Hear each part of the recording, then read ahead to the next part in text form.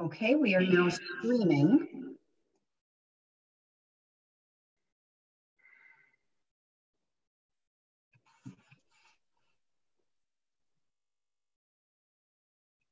And I am still not seeing Trustee Barilla popping in. Oh, there he is. Perfect. I'm going to hit record. And you all are good to go.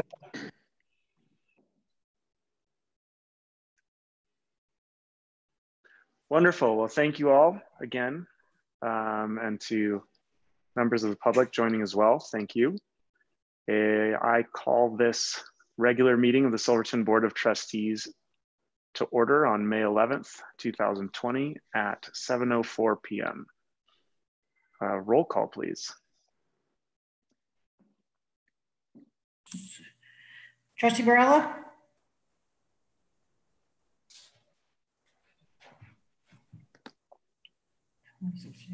Trustee Harper? Present. Trustee Waggart? Here. Trustee Bierma? Here. Trustee Lashley? Here. Mayor Pro Tem Barney? Here. Mayor Furman? Here.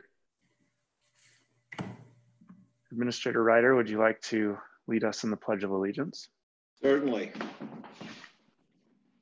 All at once, I pledge allegiance to the flag of the United States of America and to the republic for which it stands, one nation, under God, indivisible, with liberty and justice for all.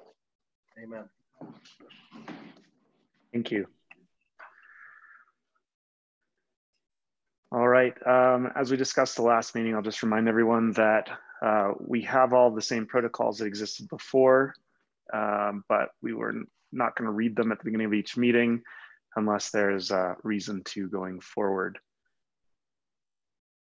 I will also remind all members of the public that for purposes of public comment tonight, everyone will be limited to 3 minutes, and that this is not a forum where we engage in back and forth during public comment. We'll receive the comment, and later on this evening, we're actually gonna have a conversation about the communication and PR policies, where we'll hopefully address some of the ways that we will be able to get back to you in response to your public comment. With that, we move to the staff or board revisions to the agenda.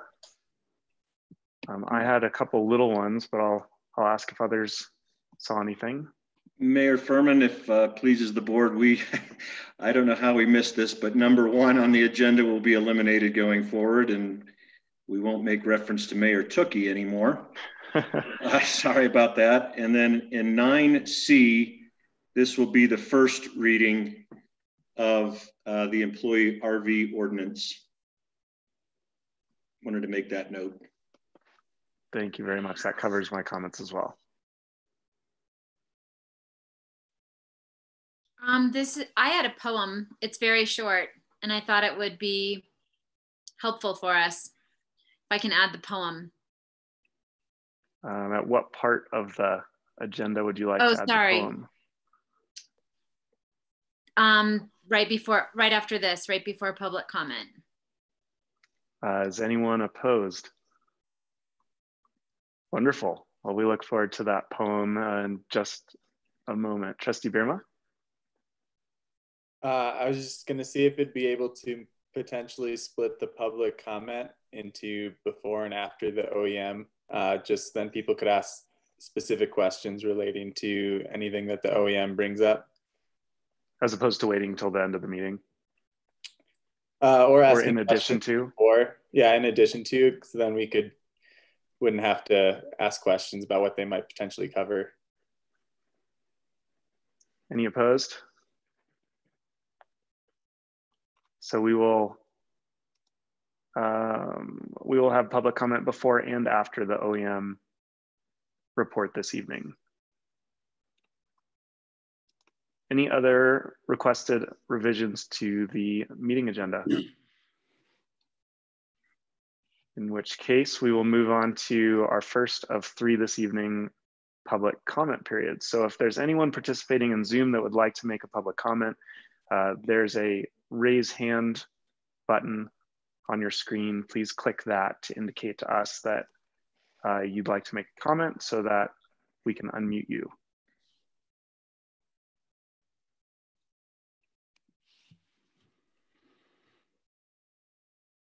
I don't see anyone raising hands, so why don't we move straight into the OEM presentation. And just as a quick reminder, even though we just said it, following this presentation, we'll do another public comment period and then one at the end of the meeting as well. Jim, Becky, Deanne, Sheriff Conrad, please take it away. Okay, great. Thanks everyone. Jim Donovan, Emergency Manager for San Juan County, and just have our OEM team here, Becky Joyce, Public Health, and Deanne Gallegos, Public Information Officer, and Sheriff Conrad, the Sheriff.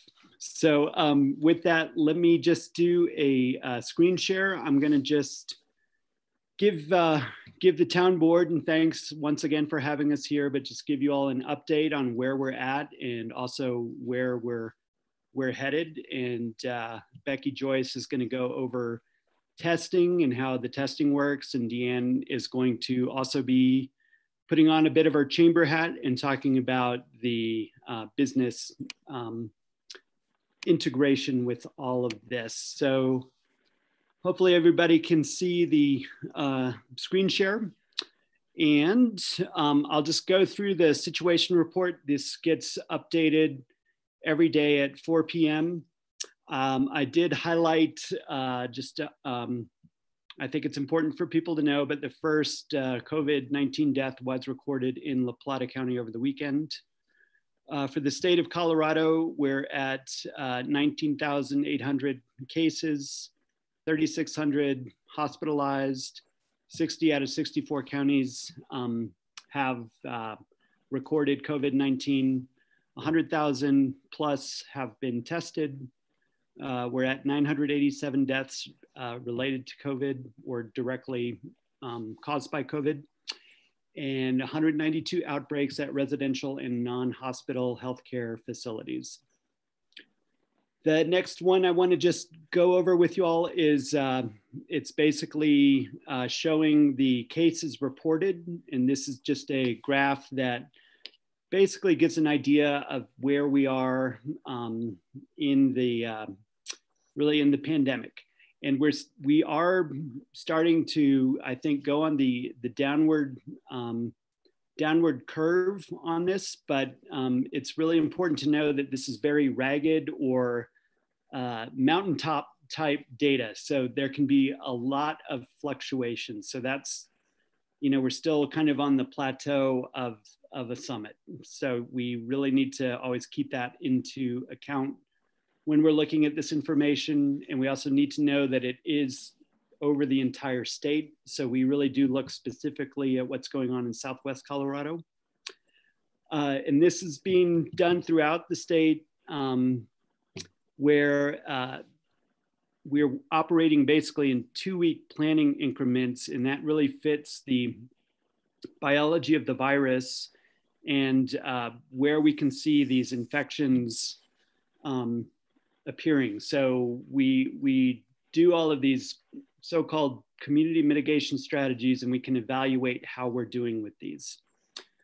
The next piece that I wanted to go over is just the criteria that we're looking at statewide. This is straight from the governor's office on just how this information is getting evaluated. We're looking at what level of suppression of the virus we've been able to achieve. What is our ability at each moment in time for testing and containment? So for San Juan County, we implemented testing last week, and we have very good strategy with that, along with case investigation. How can we better protect vulnerable populations during each of these phases that we've been operating? I'll just read through these, and then we'll be addressing each of these during tonight's little presentation. This is a big one for us, is does our healthcare system have the capacity to help those who are sick, COVID and non-COVID? we always have to keep that in account for San Juan County. We do not have a hospital here. We have minimal health care other than our really our 2 ambulances, our EMS staff, and public health. So any person who's very sick, we need to transport out of county and often over 2 county boundaries. So that's really a critical piece.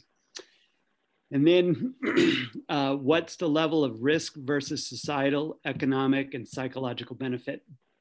I think for Silverton, we all can acknowledge that this has been a really challenging time, and our community has been doing just a phenomenal job, but we know also that people are really, you know, they are getting at their wits' end with it. So we want to make sure we acknowledge that, and we want to make sure people understand that that we are recognizing that, and we're taking steps to make sure that we're going in a positive direction.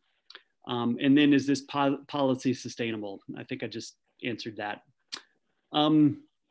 So those are really the big criteria for basically the reopening strategy. And then the next thing I want to address is that the state has developed an epidemiological model that has really guided all of the community mitigation strategies that we've done, but the state has now recognized and put resources to doing one for just Southwest Colorado, because they recognized after we talked to people at the state that Southwest Colorado has a lot of outside external influences, mostly with New Mexico, but also the Navajo Reservation, Arizona. There's just a lot of movement. So it's really, really important to account for those influences as you're measuring all of these approaches. We're hoping that that data gets out to us soon. But we are using all this information in our decisions. The state of Colorado has also extended the disaster declaration that gets extended basically on about a month time frame. We are also a federally recognized disaster. So there's not too many states that have basically met that criteria, and that has opened up more resources that we do have available to us. With that, I'm gonna turn it over to Becky Joyce, who will talk about the testing and address a couple of other issues. Thanks, Jim. Hi, everyone. So testing, probably most of you know this just from reading the newspaper, but you all know it took a really long time to get our diagnostic PCR tests. And all of a sudden we had 20 PCR tests, which are the gold standard for testing. It's the nasal swab.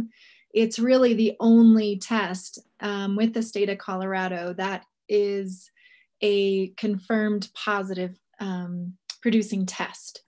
So this is the gold standard. It's not a finger prick, it's not a blood draw, anything like that. And it's intended to be offered when someone has symptoms, or if it's a healthcare worker, or there's just different circumstances of someone thinking they've been exposed.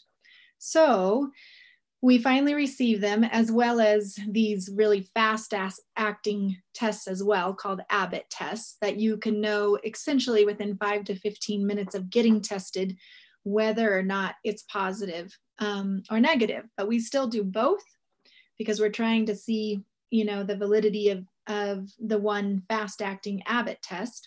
So if someone calls and they say, yes, I have symptoms, or I have a doctor's order, that my doctor believes I may have this, we need to rule it out. We essentially tell them where to go and how, what precautions to take while we're processing the test that goes up to CDPHE.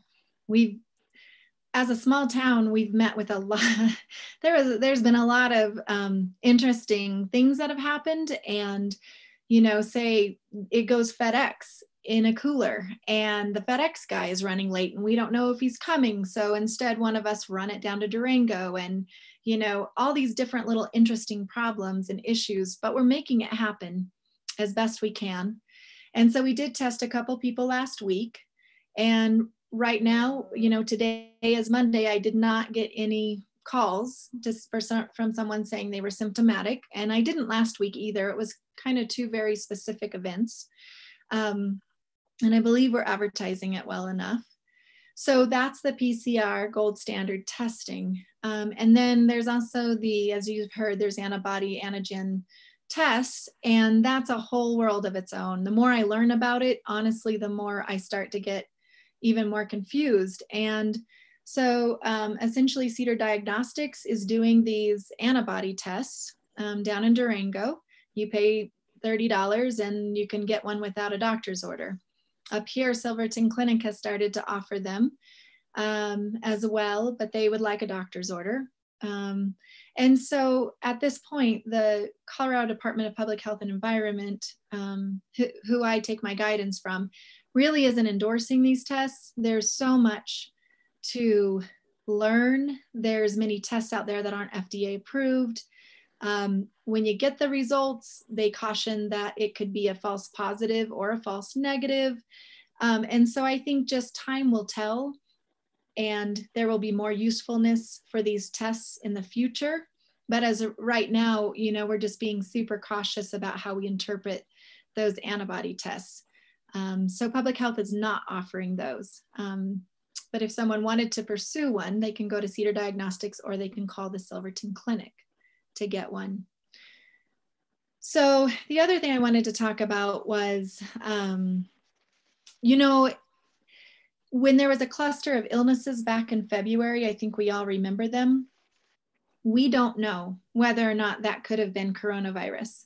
Towards the end of February, there was quite a few times where I said, man, if I had testing, but our region really didn't even have testing at that time. It was very, very hard. You probably needed to be a resident in Denver and be hospitalized to get that test. So we probably will never know if that was the time that the virus spread through our community.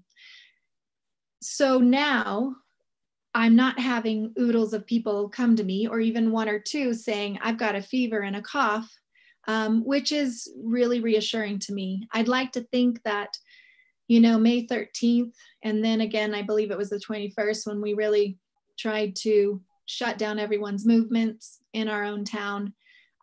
Perhaps if something was brewing back in February and early March, I can't help but hope that our efforts, that everyone's efforts, the whole town's efforts really helped either slow or stop something, the speeding train. All I know is that Gunnison was getting pummeled and we were 2 weeks behind them. And so all the efforts that I think public health did at that time, including the governor's state orders, I believe truly, truly helped. And I would like to say that the whole community is better off for it. And just the fact that we're sitting here right now, without a massive outbreak running through our community, it really leaves us in good shape. And so I'll just leave it at that. But hopefully with some more information with the antibody testing and whatnot, in the future, we might find out, a little more and get more data to help us know kind of whether or not we have been exposed to the coronavirus more than we realize. So anyways, I also want to really stress to people that, social distancing, I know it's really hard. It's so hard. Oftentimes it's way easier not to socially distance, but it is working. There's models across the country, across the globe. It works. So our community's been doing a fantastic job with that. Facial coverings, they also work. If you go into an area, into a place where you're going to be less than 6 feet from someone, or if you're standing very close to someone, wear a facial covering. It's not that hard. And if someone needs a facial covering, we're finding ways through this test site grant to purchase some masks for people who have no access to it or who might need it really quickly. You know, some of our returning business owners who are coming back.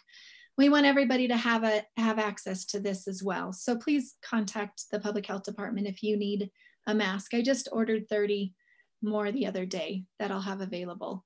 And we're just taking this as we can go. So, and hand washing, all that isn't going to go away very soon. And the more we all do it, the more we think about us versus myself, you know, I think the smoother we can get through this. And so it's really not about me, it's about us.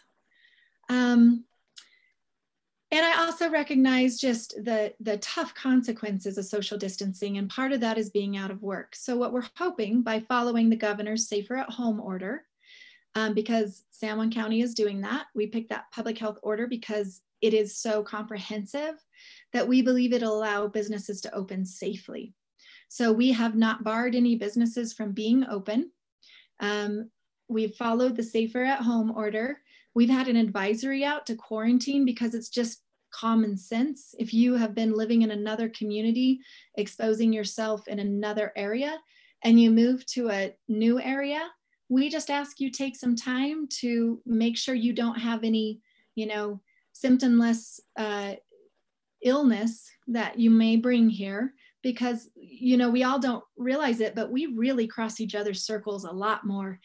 This case investigation and doing contact tracing, when you ask a person, who are you around the last 2 weeks? Because we need to contact every single person you were with. Think about that and then choose who your circle is so that if you were ever to come down with COVID, we could trace, because it's early detection. And now that we have the testing, this is how we're going to hopefully open our businesses safely, have some sort of economy, be able to test now, be able to investigate and trace, and then contain better. So those diagnostic tools and being able to contain are just so important. It was never our idea or it was never our goal to have 0 cases, but we just needed tools to be able to test and contain. And then I think the last thing is that I really wanted to stress tonight is, please look out for your neighbors, you know, in a way that you can safely, and your friends and this community. Reach out to people, check in with them, make sure they're doing okay. This is a really long time for all of us. I know that we're all getting, you know, pretty antsy, and it's hard. It's really hard. And I think about a lot of people here, especially those who might live alone. It's just really important to take that time to reach out to each other and, you know, just to say, hey, I care about you. How are you doing today? Or meet them out in the street and talk to them, you know, from a little distance, or what can I get for you? You know, what do you need? Because we all need that. And we all need a reminder that it's just social connection is still incredibly important. So I think that's all I have to say for right now. Thank you. Becky, did you want to talk a little bit about the symptom tracker and how that helps us out? Thank you. So the state developed an incredible symptom tracker, and Deanne's done a fantastic job of putting the link on our website, the county websites. And if you have had any symptoms January on that you think could be coronavirus-esque, which there's a lot of symptoms, especially if you were tested for flu and it was negative, we would love to hear about your symptoms, to see your symptoms on the symptom tracker. It asks questions. It's just a really great way for us to kind of look back and see, you know, what might have happened this spring. And I think it's pretty easy and it doesn't take very long. And you're also welcome to call our office to talk to us about it. If you have gotten an antibody test and it's negative, we'd love to hear about that too. We do get reported all the positive ones, so. Great, thanks. Excellent. Okay, I'm going to move on to just more of the reopening strategy. And we are still under the state public health order, which goes till May 27th. That can always be modified prior to then, and the governor has been talking about that. So I'll go over that timeline just below here. But I do want to, part of that reopening is we are going to start shifting some of the communications more to the recovery team to have them start addressing some of the longer term economic impact of that. And then when we talk to the group, it'll really be more on the kind of the nuts and bolts of when we get cases in town and how that's being handled. But just so you all know that, just to start looking out for that. But just some highlights, we really just from last week, we started the reopening. Just today, Town Hall has reopened really to allowing visitors to come back in. Construction has been open since last week, and also some government projects such as the EPA, and then also real estate showings. So we're, just slowly turning the tap on and just making sure that we're just not opening the valve all the way, but just to know that there's progress is happening. Let's see, Deanne, I'll have you do the ambassador program just at the end, and I'll talk about these couple of things just since I've got it up on the screen here. But one of the big things is the Durango Silverton Narrow Gauge Railroad did announce that June 8th is when they are going to be basically resuming service. We are working closely with the train and La Plata County, since they cover 2 county boundaries, ensuring that they can operate and open in a safe manner for their customers, and also ensure that they're really working with both communities and doing it in a good way. We have to remember it's not just the train, but it's also really a lot of tour buses. So those are 2 kind of transportation pieces that are really important to think about. Sometimes the press can relay a little bit of a different message, but I just want you to know that there is really good coordination between the train, La Plata County, and San Juan County on that. This is straight from the governor's press conference this afternoon, but they are going to allow camping to resume in many state parks May 12th. They're going to make a decision about spring skiing for ski areas in Colorado May 25th. And then May 25th is also when they're going to talk about the next steps for restaurants as far as in-service dining and summer camps. So just know that things are changing, and they really are changing for the better because the data is supporting that.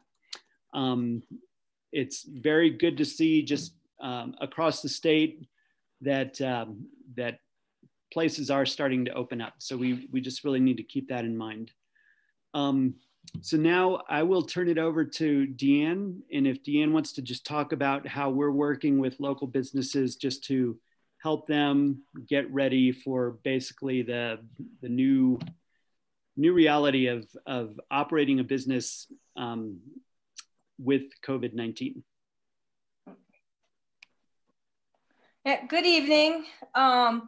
So the town of Silverton Chamber of Commerce, Office of Emergency Management, and the local public health are all partnering with the staff down at the visitor center.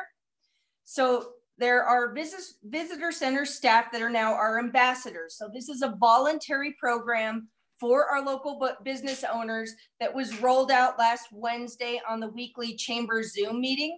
So we have been gathering business owners and local leadership together once a week to discuss the reality of not only what we've been through, where we're at now, and where we're headed as a business community. So we've already received a dozen or so requests to either be completely a part of the ambassador program, which means actually having a staff member assigned to be boots on the ground to help them set up to be success under the new regulations in order to be in business. And then some have just asked for email information. So we have packets that we send out, and then we are gathering resources locally, like the hardware store looking for an avenue for, hand sanitizer, hand wipes, all the things that these business owners need to have to be in compliance. Now, those supply chains are a little difficult. We're working towards that.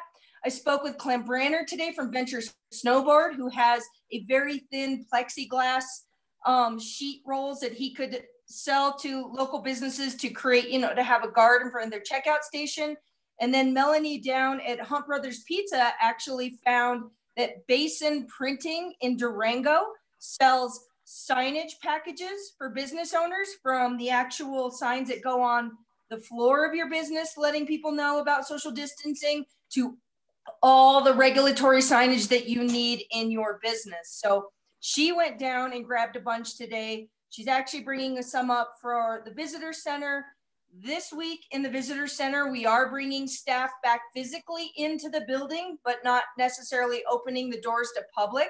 That staff has been assigned to research everything regulation, and B, to set up the visitor center as a successful model that folks can actually go down and walk through and check out. So we're trying to lead by example. Again, the town of Silverton and the Silverton Chamber, just a quick brief for all you new board members, have an existing annual partnership in the visitor center. And what that means is the town of Silverton supplies the building, the infrastructure, the partnership, and then the chamber takes responsibility for the day-to-day management of staff, books, taxes, all that, paying the bills, all that kind of stuff.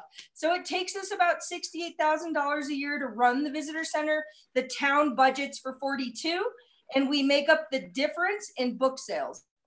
So this month we have slimmed down their hours, right? So we're rerouting those hours that were already allocated for staff into funding this ambassador program, so that it shows partnership with the town of Silverton Chamber and all the other entities in providing actual tangible services to ensure that our business owners are set up for success. To hand just a bunch of handouts and then have 100 people in town just offering, what does that mean to me, is really not supporting these guys. So we all banded together. We created this program, and we are receiving inquiries in all kinds of forms, and we're setting up appointments to actually start going in. So as of May 1st, business owners have had the opportunity to open. No one has necessarily done that step yet, because it is difficult and it is consuming to be able to study it. Now you need to be an expert, right? And what are all these regulations mean? It was part of the reason why the city of Durango delayed their complete opening until May 8th, was because they had to research and find out, what do we need to do as a business community, A, and then B, what's happening south of the border was the second part of that decision. But bottom line, we're already receiving success in inquiries for our business owners. That also gives us insight as to where people are struggling and where do we put our education towards in the future. But again, it's completely voluntary, up to the business owner. It's really exciting to see so many people step up, and we really look forward to being a partner with these business owners into making sure that not only do they have a good experience this summer and feel safe in their own business, but also about the guests. This is a tourist economy. We are going to invite folks into our home. Silverton's our home, right?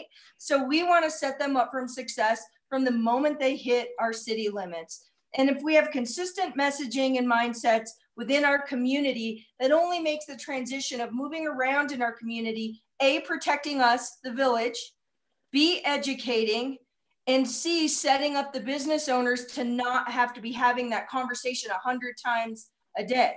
So as a retail location in business, there's certain questions you do have to answer 100 times a day. So we're just trying to set these guys up for success with consistent messaging, positive messaging, but also taking the protection of our community very seriously. Excellent, thanks, Deanne. So with that, really, that's our presentation, our report for the town board tonight, and we can answer questions. I think Becky got kicked off the call, so I don't know if Lisa, if you're able to get her back on, but yeah, so we're here to answer questions from the town board, and then if time from the community as well. Great. Trustee Barella. Trustee Barella, you're still muted.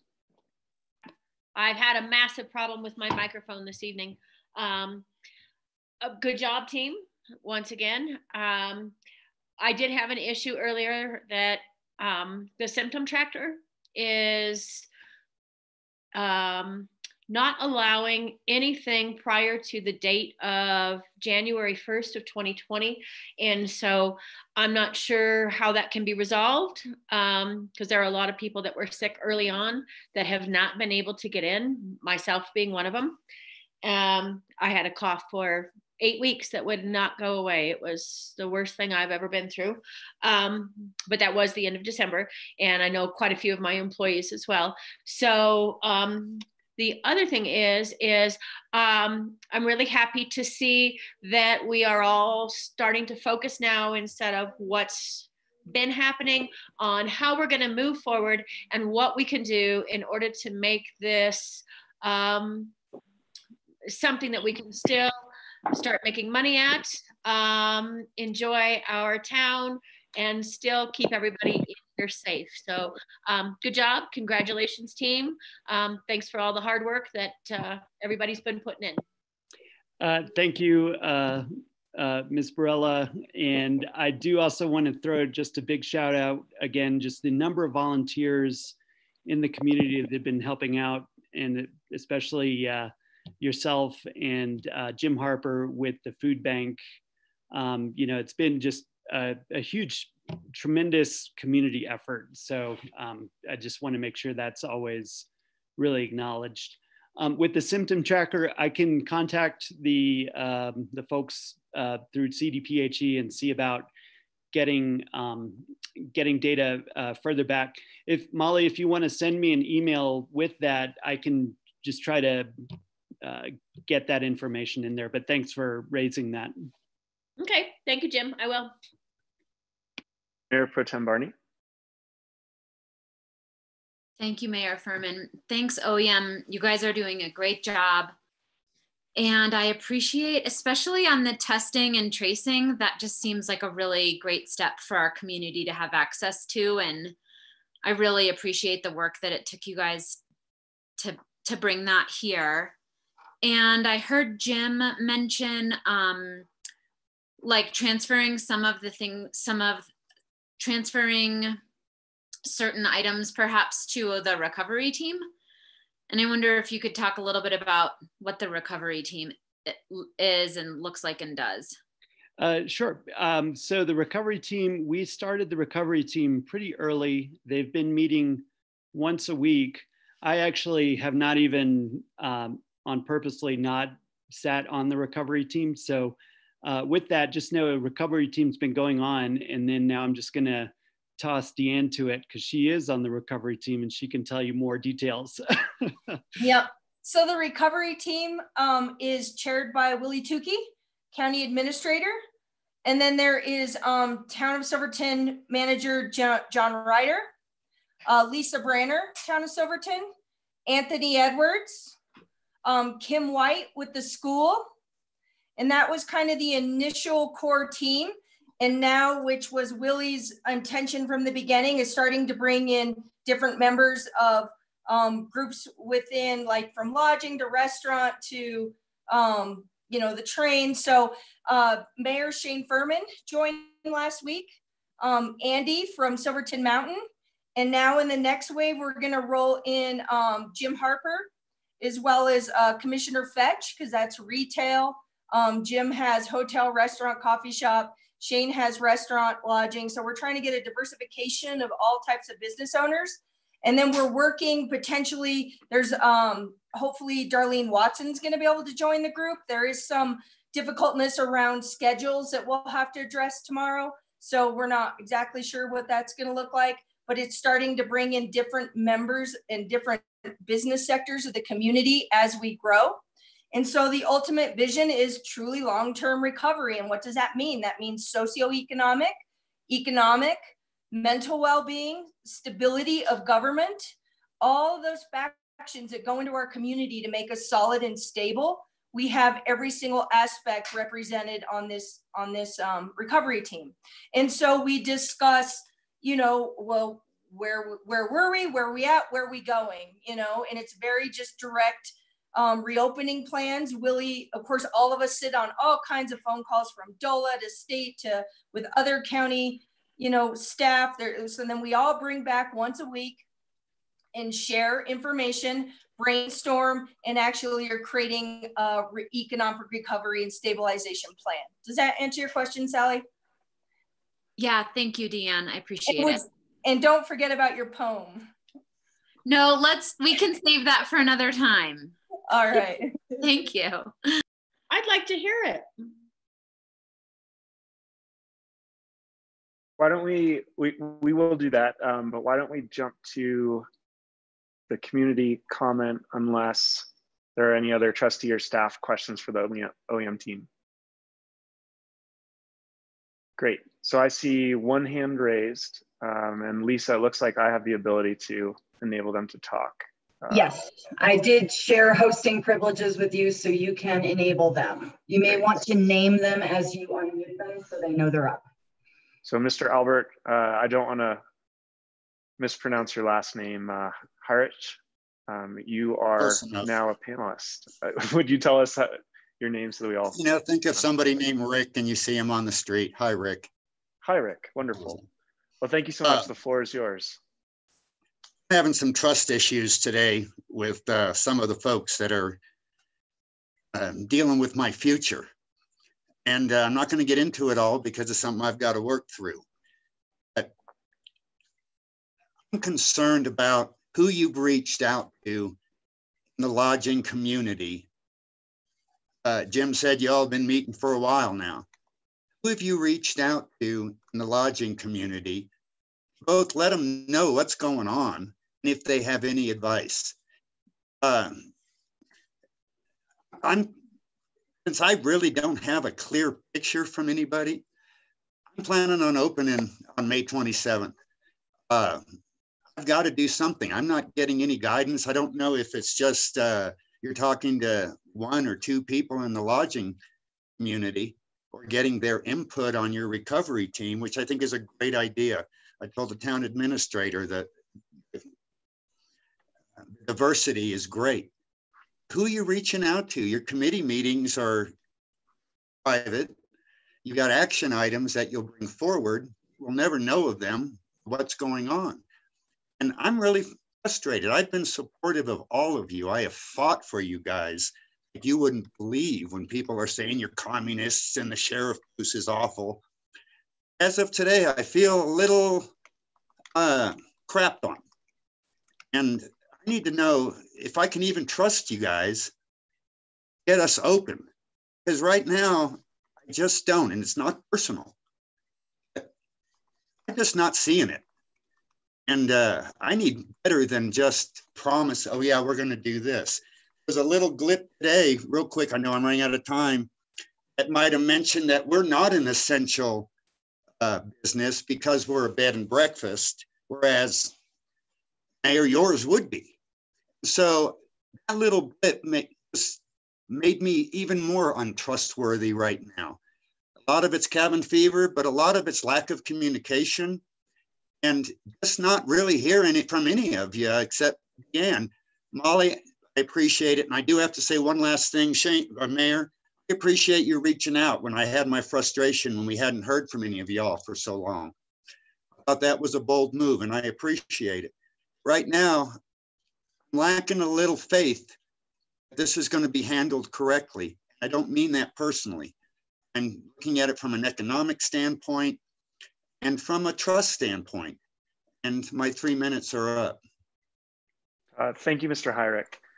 So just a reminder, we will continue our policy of the trustees not engaging during these comment periods. However, since this was specifically created in order for questions to be asked of the OEM team, if the OEM team would like to respond to Mr. Hyrick's comments, we will permit that tonight. Certainly. And Albert, I very much appreciate you asking that. And I'm sure everyone in the business community and just in the community in general just has a lot of fear and uncertainty going ahead with this. All I can say is that we have the OEM team, public health, that we have attended every town board meeting since this incident was declared a disaster, and every county commissioners meeting. With that being said, communication is always a challenge. I do know that we've been talking with the Chamber of Commerce on a regular basis, and Deanne has all the numbers on the numbers of emails that we've sent out, the number of newspaper articles that we've sent out. But I do want to make sure that you do feel comfortable that we are working to get things open. All I can say is that we have gotten businesses open. There are businesses that never actually closed. We understand there were economic reasons some businesses decided to stop operating, but it is really important to note that. And as far as lodging, we can talk on more specifics because there are details in the state public health order that basically divvied lodging up, and it does get a bit complicated. I can speak from personal experience because I did have a vacation rental, and I had to cancel all of the vacation rentals that I had lined up in the spring. So I physically stopped my own personal economic interests. I know that's not going to help at all. I just know that I just want you to know that I very much sympathize, and we are just working towards getting things back going. And Deanne, would you like to jump in from the Chamber's perspective on this? Absolutely. First, I, just state that, that's why we are having the weekly chamber Zooms, is so that business owners do have that unified message, because then I take that back to the group. But one thing I've learned now, being through about 4 disasters, is that, you do start with a core group. That is just the structure of management. And so, right, you create a core group and then you grow it. And then you expand to there, and then you go to the public. So you really do have to create a solid base. So yes, is it perceived to you that, these are in private, these are, whatever complicated conversations that we're not having with the general public? Actually, that's what the canvas of the chamber calls are on. And Albert, I even deferred to you during that lodging discussion, because you were one of the guys that I trusted would actually have the best practices. But that's just the structure and management of situation. And then you start to broaden the horizon going from there, like coming to these town board meetings where the public does get the information, the same with the trustees, and has that two-way conversation.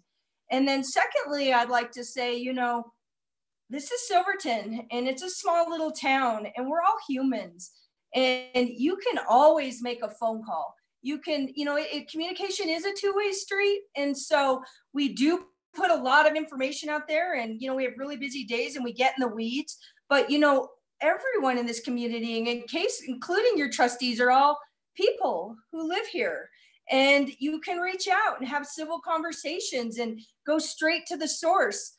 And, lastly, I would challenge this community to, this is very distressing times, and social media is an amazing forum for communication, but as equally, it can be detrimental to people, so it's, if you are feeling stressed or you need a timeout. One of the first things I encourage people to do is take a break from social media, right? Yes, the information immediate and on the fly, but it's not always correct. And it's not always positive. And so I'm a human too. And I have to step away sometimes. And I know you guys are sitting there waiting for the answer. And oh my God, what is it? And I have challenged many people this week, like, hey, why don't you give me a call? Like, let's just talk on the phone. Or like you said, when Mayor Furman went and, you know, had a phone call conversation with you. So I just want to remind this little village that we're all people. We're all functioning dysfunction at times, and everyone is one phone call or email away. And I've put my cell phone out there a lot, but for us to kick dirt and just start agitation, that's something I am challenging this community to not participate in. And I am just going to be straight up about that. But to be respectful, have positive conversations amongst each other, and ask very poignant questions. Everyone is here available for that. Thank you. Thank you. And we have 2 more public comment requests. We're going to Ms. Wendy Pauley. Yes, thank you, Shane. So first, I'd like to echo Albert's response, both in terms of the support that's been given and the frustration at the communication right now. You know, to say somebody's kicking up dirt because we want answers, I think is inappropriate at this point. And I think I'll be very specific. The lodging communication has been 0. And if you think that it's too complicated for us to understand, I don't think that's for you to judge. I think you need to give us the information and let us get our businesses open. And then my second point is, it's a shock to us tonight to hear that this ambassador program is available to start, because just a few days ago it was said it's coming, but there was nothing to say we can start right now. So maybe that's why you haven't had anybody take you up on it. That communication was not clear. So again, I'll echo the support, appreciate the communication, appreciate what y'all are doing. But we're through hearing what a rah-rah session this is about a village. And we have business owners that want to get open and are concerned and want to get answers on their specific businesses and what we need to do. And that's my comment. Mr. Mayor Furman, may I answer that? Sure. Villadala is actually signed up, Wendy. Your mother today emailed and asked for the information and an appointment. So I apologize if you weren't in that loop, but just to let you know, Villadala is actually already in the hopper for an ambassador. Thank you. We're now moving to Mr. Paul Zimmerman. Mr. Zimmerman, you have the floor. You'll just need to unmute yourself. There we go. All right, everybody hear me now? Paul Zimmerman here. Loud and clear. Thank you, Shane. You know, the comments I'd like to make is obviously, and a bunch of you on the screen there helped support us. We tried to stay open as long as we could. Now that we're at the safer at home, we probably could make a go of it, but we need to be allowing some people to pass into town. I'm not sure. I mean, on the safer at home, what I understand from the governor was 10-mile limit, but that was for recreation. There's people on the roads. They may need a restroom. They may need whatever. You know, if they stop in the grocery store, if they were to come to me to get food to go, I don't understand why we're pushing everybody out. We have to slowly start to deal with all this and open up. Our goal at this point is to open for Memorial Day weekend. Hopefully we are allowing people to pass through town without it. As much as we love everybody in town, as everybody knows, there's not enough people to support the businesses built. I mean, 10,000 people a day in the summer, and you've got all these businesses going, we can do that. You know, a few hundred people, which is great. We see probably half every week, but it's still not enough to maintain your business and your bills and order more food to continue going. Anyways, so that's some of what I'd like to see. I'd also like to see, as probably Wendy and Albert said, let's get some hard dates. Let's really plan this out so that we can give that to people wanting to visit Silverton. And so they know what's going on. We don't need them getting here, getting yelled at or whatever. I mean, let's get some hard plans in place. And I guess that's what I wanted to say. I appreciate your time. Thank you. Thank you, guys. Thank you, Mr. Zimmerman. Paul, I really appreciate you asking that. I'll answer part of it, but then I'll ask Sheriff Conrad to answer the more of the opening piece.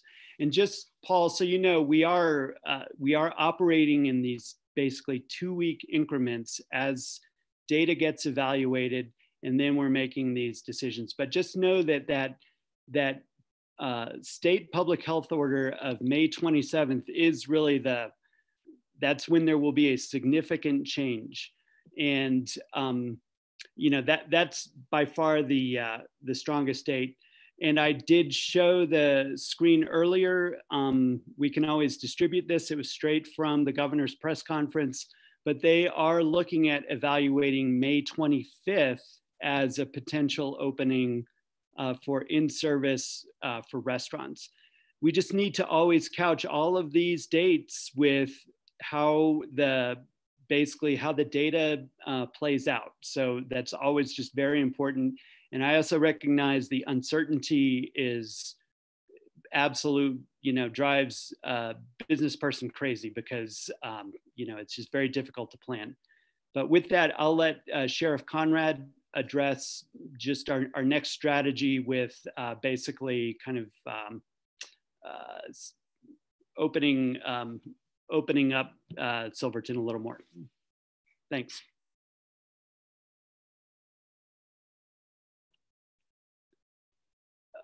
Hopefully, Bruce, are you on there? Hopefully you can unmute yourself.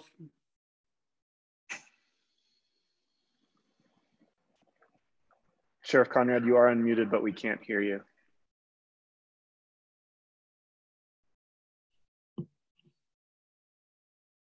I think that while he works on that, we will go to Mr. Blake Campbell. Mr. Campbell, you have the floor. All right, can you hear me? Yes, we can. Our family owns some property in South County, hope to be a future business owner. Thank you for the communications that you guys have been giving, been following on Facebook. Subscribe to the YouTube channel so I get notifications when these meetings come up. I appreciate the work you guys have been doing. Thank you. Deanne has been working also 25 hours a day, 8 days a week. It's been crazy. And I know she's working hard. And you guys, the other guys, I don't know specifically, but I'm sure you are. Thanks for everything you do. I have one specific question, but before that, I suggest having voluntary openings when, you know, that's appropriate, when you guys can do that. And my main question is, I missed the first part of the meeting. Did we talk about the train? That was one of my questions. If there's been updates on what's happening with the train. That's all for me. Certainly. Thank you, Blake, for that question. And we did address the train. We are working closely with the train. They are a private business, and currently they have decided June 8th is what they're shooting for. Just know that that date could change based on information, but that is what they're currently putting out there at the moment. Deanne, did you want to give anything further on that? On the train? Yeah. So at this point in time, the communication that we do have from the train is that they pushed their start date to June 8th. But what that looks like is still to be determined. So the train is actually going to join us Wednesday on the chamber Zoom call, which is for business owners. It is for licensed business holders, chamber or non-chamber members. But Esper has been attending those meetings and reporting it on it. So we'll hear directly from them on Wednesday. Thank you. And Sheriff Conrad, were you able to work out your microphone? It appears perhaps not. I'll just address basically. I think Paul was probably quite concerned just about the kind of checkpoint style entrance to town, and just know that though that is going to be relaxing. We're going to maintain the sign that we have requested from CDOT to stay there, but we're going to change that messaging to basically more of like a suggestion, such as wear a mask in town, something like that. But as far as cones and more of that checkpoint look, that is really going to reduce. So, you know, there will be a lot more traffic flow into town moving forward. OEM team, thank you very much. I hope that everyone attending this meeting valued this update and also the ability to comment. And with that, we will move on to our next agenda item. And I'd like to ask Mayor Pro Tem Barney if she would like to share the poem. Thank you, Mayor Furman. I will, it's quick. A dear friend and mentor shared it with me, and I just felt like it was a really good way to frame some of our thinking in such uncertain times when there is a lot of fear and decision-making that has to happen, or a lack of decision-making, such as it is. So I can't share my screen, which means I'll read it to you. Okay, this is by Nelson Mandela. Oh, maybe I can.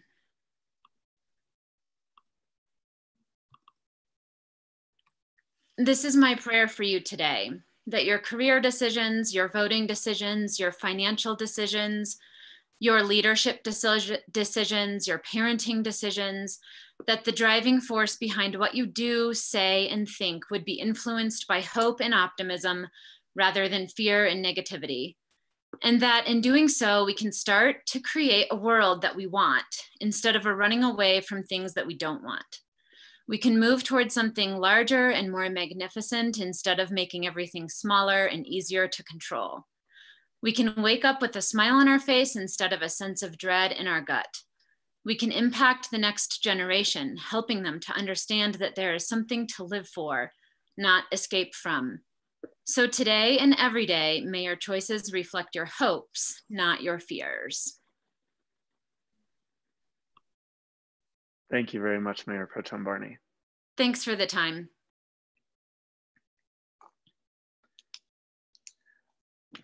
Well, that was quite nice.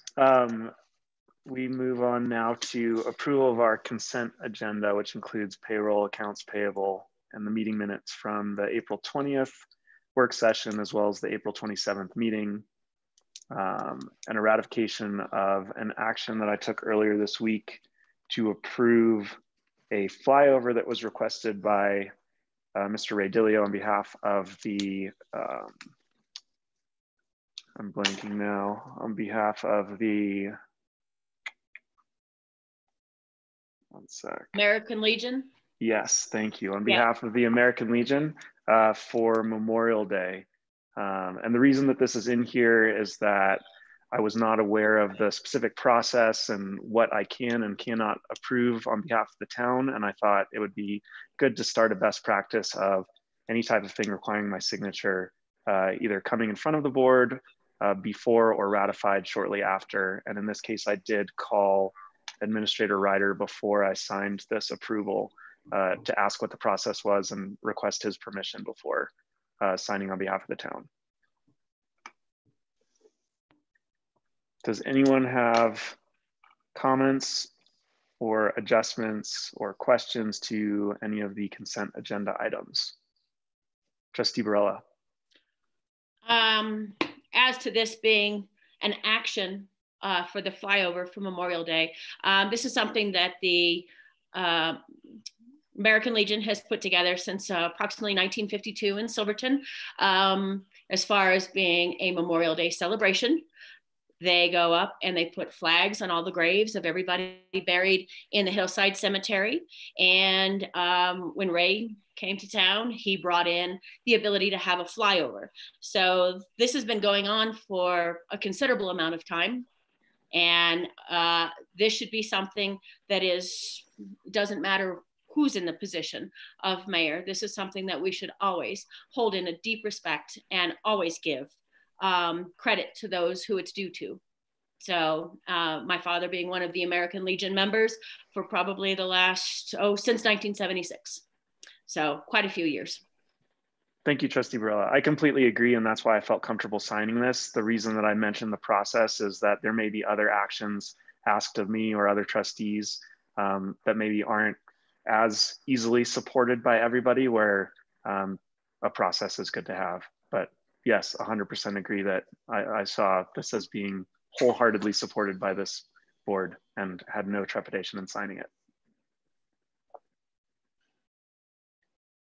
I did have 2 notes on our consent agenda items. One is the work session minutes. In who's present, the words pro tem are missing in front of Sally's name.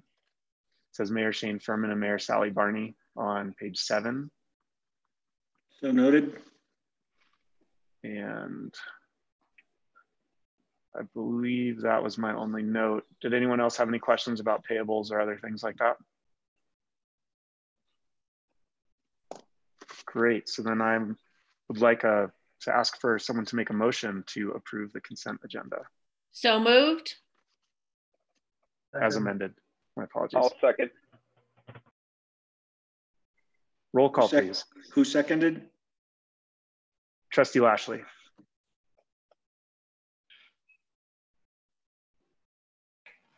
Trustee Barilla, Yes. Trustee Harper, Yes. Trustee Weigert, Yes. Trustee Bierma, Yes. Trustee Lashley, Yes. Mayor Pro Tem Barney, Yes. Mayor Furman. Yes. Moving on now to staff reports.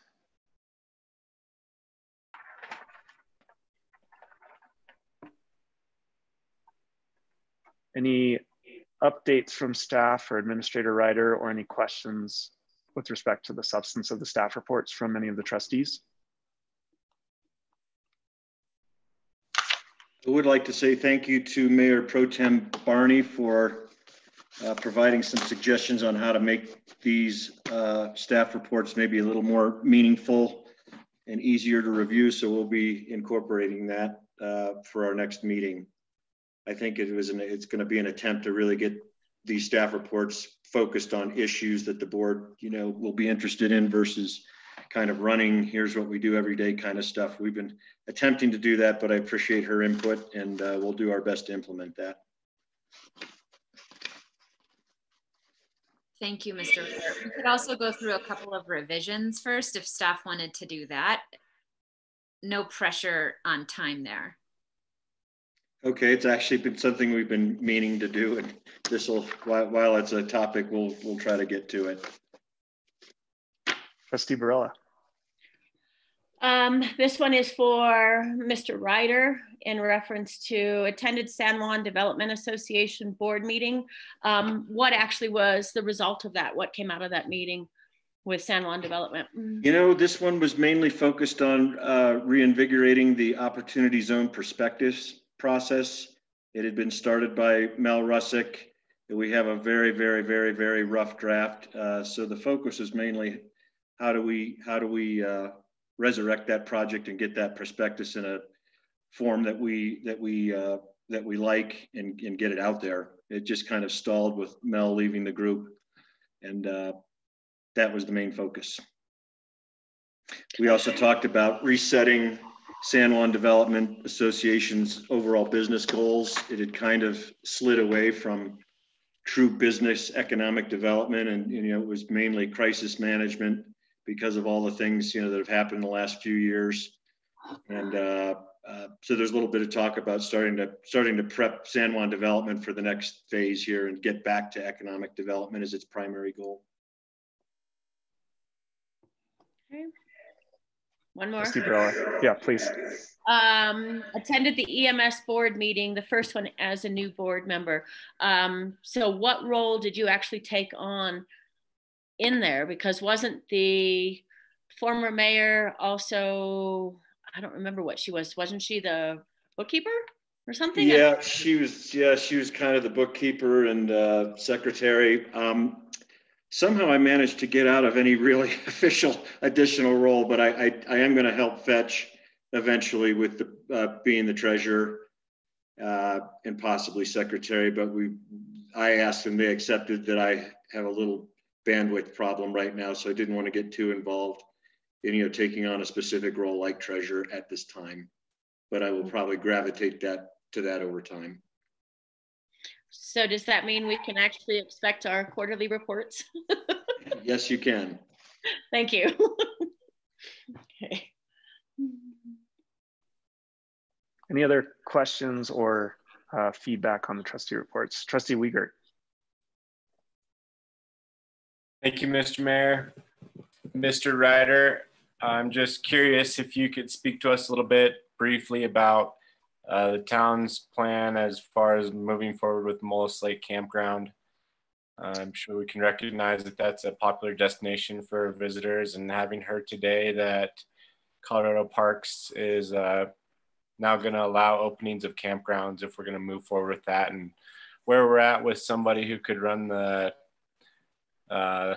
fee management. What was the last part, Trustee Wiegert? Well, we had a contract with somebody to run the place. Yeah, so we do have a contract with Brian Fulmer and his wife.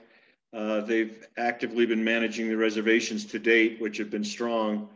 Todd Bove has put a plan together that he's been working with Kimmett and Jim Donovan and a little bit of Becky, just to see if this operational plan, would marry up well with the public health orders. We had been told up until yesterday that state campgrounds were closed indefinitely. And so Todd's been putting a plan together that he can get the campground open 7 to 14 days subsequent to the state opening up. Well, it looks like the state may open up tomorrow. So we'll be following closely. We'll probably do some revisions to our plan. One of the big concerns is public restrooms and how do we clean them safely. And we've been trying to find guidance on that.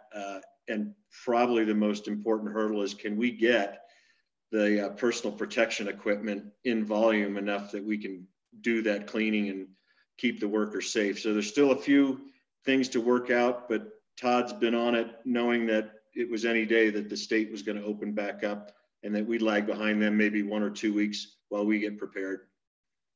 So we'll talk to Todd tomorrow. I just texted him when I saw Jim Donovan's presentation that the state looks like they may open up tomorrow. That's great to hear. We thought about canceling June just because of where we were at. So we were almost getting ready to contact reservationists and cancel and allow them to reschedule. We did not do that today. So timing was everything. That's great to hear. I'm happy to see that it's going to be opened. It's a great amenity for visitors coming here and a good way to bring some revenue into the town coffers. Yep, reservations, pre-COVID were really strong in January and February. Wonderful, thank you. Any other questions or moving on to trustee reports? Great, moving on to trustee reports. Trustee Bierma, do you have any updates or reports from the past 2 weeks? I do not at this time, no. Thank you. Mayor Pro Tem Barney, do you have any updates or reports? And I'm just going in the order that everyone's on my screen. There's no, there's nothing else about the order that I'm calling. Thank you, Mayor. I have a Kendall Mountain update, and I'm just going to switch screens here real quick. So we met last week to review 11 applications. And for a selection of 2 members who will replace Shane and Austin on that committee. I remain as the chair as a town trustee, and the committee selected Anthony Edwards and Jeff Davis to represent the community members on that committee. And then I also am on the Parks and Rec committee, and that began this week just with a series of emails and phone calls to try and schedule our first meeting. And the purpose of that meeting will be to just kind of get our bearings and figure out what that committee, hear from Todd and Lisa, and get an update on kind of what they already have going and where they need support and what the background is. Thank you, Mayor Pro Tem Barney. Trustee Lashley, any updates? No, Mayor Furman, I think Sally covered the Kendall Rec topics that we discussed.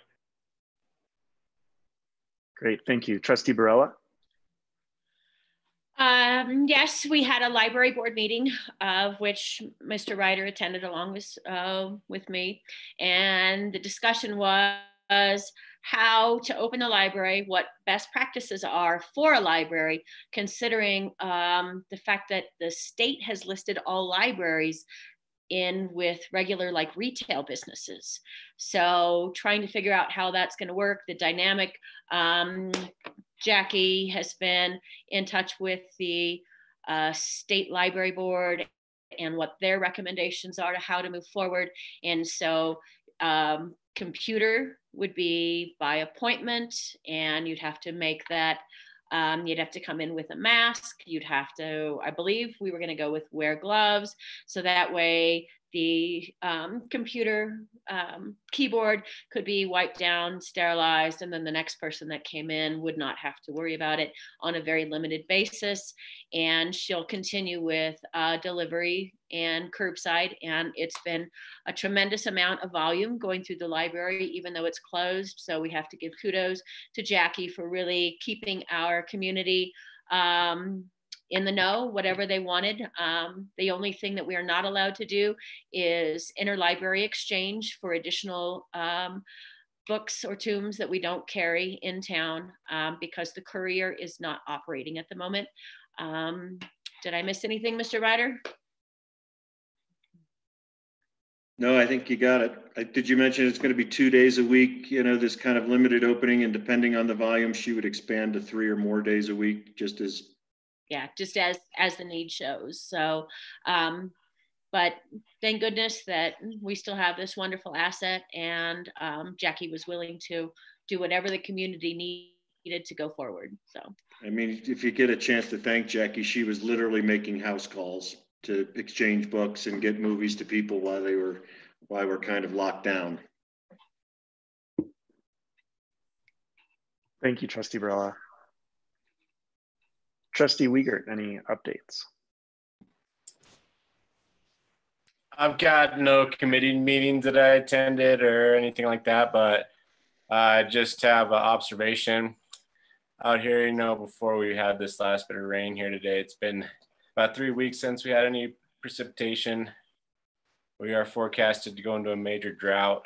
I think it's important that we start considering our water security plan and prioritizing that. I feel like that's going to be very important here in the upcoming future.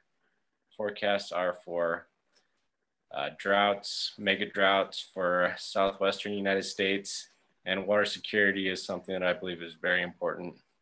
And we have quite tremendous resources up here, but pretty weak water rights. We could actually lose our water rights for the town if there's a call further on down valley. So something that the trustees need to be aware of, and something that we should be prioritizing, in my opinion, and looking into and moving forward with. Thank you, Trustee Wiegert. Trustee Barella. Good point that Jess brought up. How are we with the attorney that was moving those water rights and looking at them for us? Was that, what was her name? Troutner? Oh my goodness, I can't think of her name for the life of me. To also quickly interject for the public's benefit, all of the trustees received copies of the plan that Trustee Wiegert referred to in terms of water from Mr. Seitz this week, and we're reviewing that. And a question for Administrator Ryder is, will we receive some type of presentation about those plans at some point in the relative near future? Yes. Yes, John Seitz asked that I specifically report on that he is preparing a presentation, in summary for the board that will happen shortly. Wonderful. And just to clarify, that's the water security plan. There are a number of plans in there, but water security would definitely be one of them. I never received the email. It must be stuck someplace. It was actually put on a thumb drive, Trustee Barella, that's here available at time. I can ask Kelly. Yeah, she's nodding her head. So there's one here at Town Hall for you. Okay. But I don't, I'm going through every email. I don't even see an email to come and get it. Maybe I do. No, I'm already back to 423. Okay, that's neither here nor there. Thank you. Trustee Harper, any updates? No, sir, not at this time. Thank you. To just close it out, I have a couple of updates. I attended a Colorado Association of Ski Town meeting on Friday, which is known as CAST, that Silverton's participated in for quite some time. And there was a roundtable discussion among mayors. There were about 16 mayors in attendance over the course of the meeting, including many of our neighbors. And it was very interesting to hear how each of the communities have been affected by COVID and all of the extenuating circumstances as a result, and what they're doing to prepare their communities to recover. And a big takeaway that I had was that we're pretty fortunate in Silverton. We have a huge amount of capable people relative to our population. And as bad as it seems here, I can assure you that it's much worse in a lot of our neighboring communities. As an example, any community where Vail Resorts is the operational partner for the ski area, Vail is talking about not having any operations for the summer and just looking to next winter, which is going to cripple all of those towns. And so we don't currently have that same dynamic, which I find to be quite nice. I did have an update about the substance of that meeting with Lisa Branner and Administrator Ryder earlier today. And if anyone wants to chat more about that with me and hear about what other towns are doing, I am hosting office hours every Wednesday from noon to 2.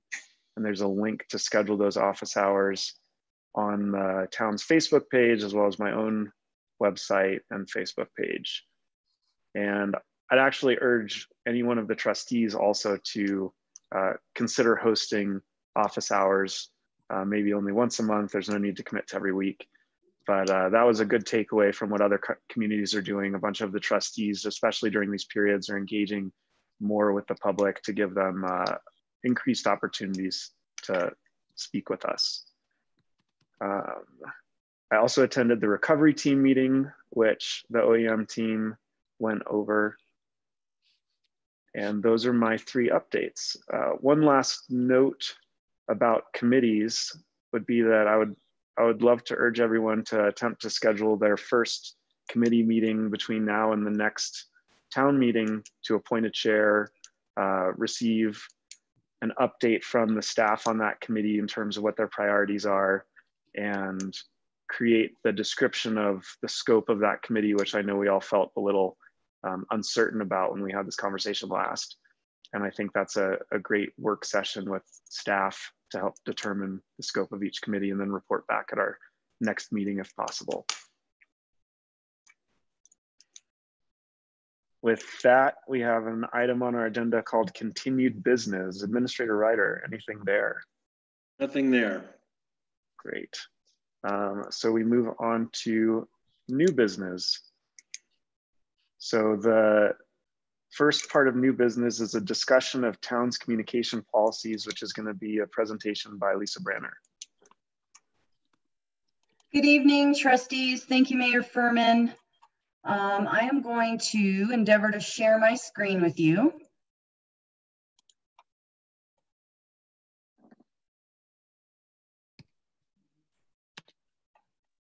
Hopefully you can all see that.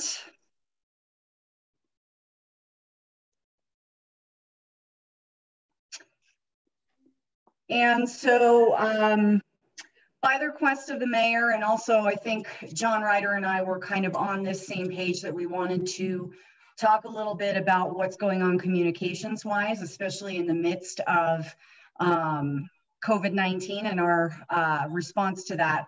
Talk a little bit about what the town is doing as far as communications. So tonight we're going to talk about just an overview of what's going on with external communications, work that's in progress in the community relations department, and then also some policy considerations and recommendations for you all. And so what is external communication? Basically, this is how the town relays information to its constituents and its stakeholders. And we are using a variety of different methods to reach these audiences. Right here, you're going to see just an outline of all of the different methods that we use to reach out to the public. We have 3 different websites. We have a number of different domain names that point people to one of these websites.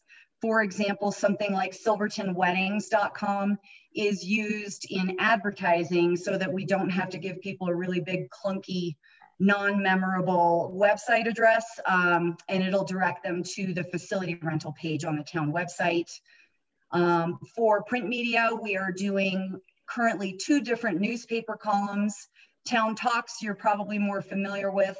That's been ongoing for at least the last year, where different town staff write a column on a variety of different topics. The Kendall committee has recently started the Kendall Community Connection, and that is just intended to build public awareness of the Kendall project and the work that's being done there. We do periodically put out press releases, advertising, and announcements. We have 2 Instagram accounts, 5 Facebook pages. You can see here the different number of followers that we have on all those various pages. We have recently upgraded our YouTube channel and started live streaming video to it. So all of these trustee meetings are showing up live on the YouTube channel. And then also they live there permanently. I have organized some playlists to make it easy for people to find what they're looking for. Kendall also has a YouTube channel. And we have a service called the Open Media Project that we are using as well, that indexes our board meetings by agenda. So people can click on a link and get taken to that specific point in the video. Other forms of external communication, obviously Zoom has come to the forefront recently. We've got email, phones. We're using Nixle for emergency communication. There are a variety of different meetings that we do. We've done a bunch of surveys in the past. So all of these various methods are what we're using to reach the public. Work in progress. You may have noticed in my staff reports mention of the town website migration. We have a soft launch coming up next week. The immediate priorities with this are to clean up the navigation menu so it's very clear and people have an easier time finding the information they're looking for, including staff contact information. I think it's a little bit buried right now. We're working on cloud access to public documents. So there will be a SharePoint site that lives in the cloud that all of our meeting agendas, meeting minutes, any information that the public may want to access, resolutions, ordinances, that sort of information will be available for them to access and download. And then we're also working on getting Google Analytics on the back end of the website. We currently don't have any way to track what people are looking at to even know which pages on our website get the most hits and the things that we should prioritize. So working on that. And then there will be ongoing longer term revisions going on as well. Right now, what's happening is that our website provider is upgrading to a different platform or a newer version of the Drupal platform, Drupal 8. And so it's a mandatory migration, and we did get a little bit of an extension because of COVID. It's been a challenge to get it done with all the other communication stuff going on, but we are on track for that migration to happen next week.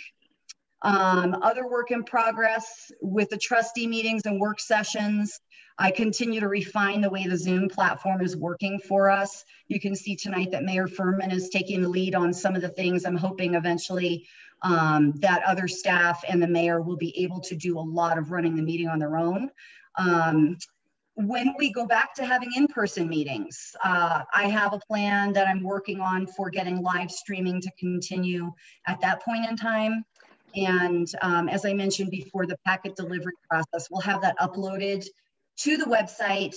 And we're working on getting an email marketing platform going that folks would be emailed with a link and they could just go download the information on their own.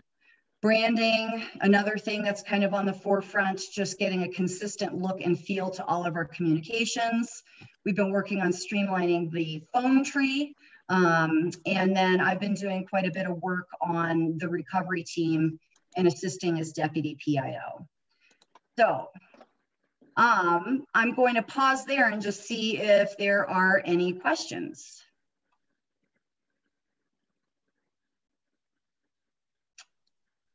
Okay, so moving on, I wanted to talk as well tonight a little bit about what the current policies that the town has in place for communications are. And in reality, we have no formalized external communication policy. The staff has a sort of informal, loose policy that we follow. But I really think this is something that the trustees should look at, and we really should have a formalized policy going forward. So for email, we all know that we need to be using our town email addresses, and that any communication that goes through those is subject to records requests. With PR and media requests, myself and Administrator Ryder serve as the primary contacts there, and staff are typically running any written submissions to the paper by me before they submit them. And then we do have some social media policies in place. Basically, I am maintaining administrative control of the various Facebook pages. Staff can contribute content. We have Kendall, Mullis, and the events Facebook pages that are working more in a marketing capacity. On those platforms, we do often respond to messages or questions. Then we also have the town Facebook page, which is being used for official communication only. It's one way, it's dissemination of information. And there really isn't any exchange happening on that page. Typically, we'll post first to the official town page, and then we share it to other pages to make sure it's being distributed widely in the community as appropriate. Typically, staff and trustees are encouraged not to engage in discussion of town issues via the web or via social media, and we are not viewing it as an appropriate channel for dialogue or public comment. So that is what's currently in place with policies. And like I said, these are loose policies. There is no formal set policy. This is what the staff has been working with though. Moving along, public comment policy for the community. Appropriate channels of communication for the public. Currently, we're looking at anything in writing, so email, written letters. There is a comment form on the town's website, albeit somewhat buried, and I'm working on making that more visible and available to people with the migration. And then also responses to any town issued surveys and polls. Folks have participated in a number of different community visioning meetings and been able to have their voices heard there, and that incorporated into planning processes. And then also speaking during public comments in our trustees meetings. Informal communication, so face-to-face or telephone, is typically not actionable in the same way that something submitted in writing is. And I think it's important for the community to understand that. And again, these are not necessarily formal policies, aside from the public comment during trustee meetings. I think that's the only formalized policy that we actually have. So recommendations, as I mentioned earlier, I think it's important that we look at formalizing some internal and external communication policies. Some of the things we may look at there are the roles and responsibilities of the communications department, as well as other staff and trustees. The purpose of these various communication platforms and how we would like to use them. A social media policy, a formalized one, I think will be very important going forward, as well as media relations, internal communications between staff and trustees, trustees and trustees, and then also the way that we engage with the public. And lastly, given where we're at right now, emergency communication policy. I think it's become clear, you know, through COVID that we have some gaps here, and there's some work to be done on tightening that up. So that is the gist of it. And I'm happy to entertain any questions or discussion from trustees at this point. Trustee Barella. Great work, Lisa. Thank you. That's been a long time coming. I know at several of our retreats, we talked about these processes and what they were and what they entailed and what they needed to be going forward. And you pretty much summed up everything that we kind of touched on before. I'm glad to see it's finally in a written form, so we can potentially move forward and actually adopt this as a formal item to make sure that we all understand what platforms and where we have to be. Thank you. My pleasure. I mean, I'd like to reiterate too, I would definitely want trustee feedback on this. I would love to see potentially a committee form to work on the nuts and bolts and getting into the nitty-gritty details of some of this. So. Thank you. I think one of the things that is probably more part of the policy specifics, but I would like to create is whatever our policy should be in terms of a reasonable expectation by the public of a response to issues raised, emails submitted, or public comment during meetings. Right now, I think there's a feeling of helplessness sometimes where, you know, we can't respond based on these policies live, which I think is probably a good idea, but it would be nice if there was some type of formal indication of when we would respond to the issues raised. Trustee Barella. And that's one thing that we've had a problem with before, when we get a gigantic group email, either from a constituent or other board members. I'm pretty sure as other board members, we all know not to respond. But when the public does it and they do it as a large group email to all of us, it's very hard to say, well, maybe I should respond, maybe you should respond. So knowing the, I don't know, the sequence of responses, I guess, when we get those big ones, just how we vet that, who should respond, when they should respond. Because we had one gal, probably prior to any of you, well, a few of you getting on, we had one gal probably emailing us every single week about an issue she wanted a response on. And I don't think anybody ever responded because we didn't actually know what the best practice was for that. So would this group support the next meeting having a proposed additional committee, or do we think this is death by committees at this point? Mayor Pro Tem Barney. It may be death by committee, but I'm totally into the committees. And I like it because it's where work gets done. And I think every single one of us on candidates night expressed the desire to be good listeners. And we know that that's what makes a good trustee. So if we can work on, I've felt a little confused as a trustee about like what to respond to, how to listen, especially right now with so much social distancing happening. I just feel like I don't even see people. So, and I mean, like I said in the last meeting, I'm happy to hop on a committee like this, especially if it's kind of like we work on something for the next couple months and then it should be done. It doesn't seem like it needs to go on in perpetuity. Trustee Birma.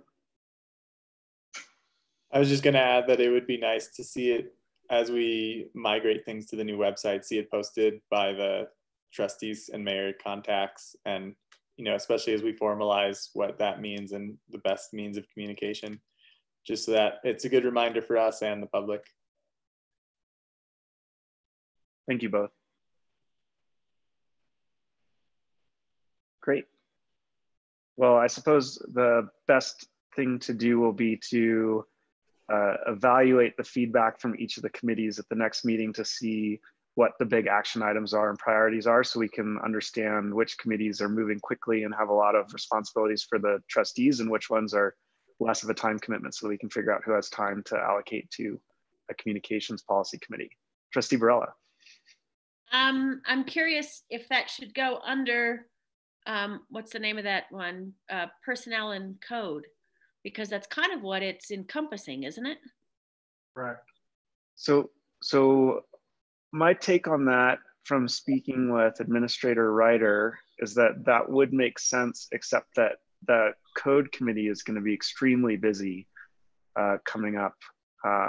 Currently, staff meets once a week to talk about code revisions and updates, and they're tackling those revisions in a priority list that Planner Adair and Building Inspector McDougall and Administrator Ryder are deciding upon. And I believe we'll talk about this offline to figure out specific scheduling, but the idea is to start incorporating the code committee trustee members every other week in those meetings to participate and receive updates. But since that is something that's moving pretty quickly and efficiently with staff, we didn't want the trustee participation to hinder anything. And so that was something we were gonna wait for indication from Administrator Ryder on how he thought that best was handled, as well as Planner Adair.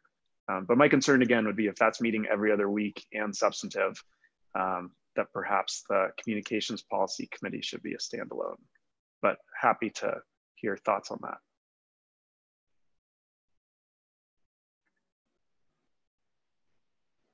I voiced mine. I think it should be part of the other one because I don't mind meeting, but you know, make it part of something else that already exists, in my opinion.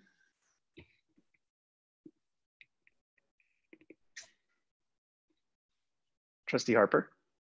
Thank you, Mr. Mayor. I just want to better understand.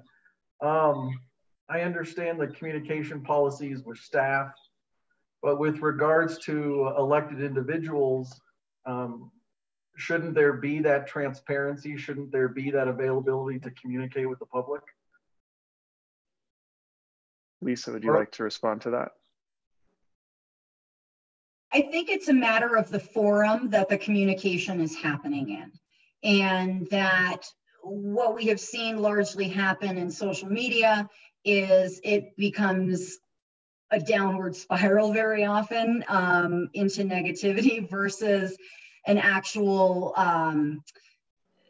beneficial dialogue. So, you know, I think we are looking at ways to engage the community, whether it be the newspaper column, or I love the fact that Mayor Furman is starting to host office hours. Other communities do coffee with their trustees, you know, a couple times a month or something like that, and mix it up as far as who attends.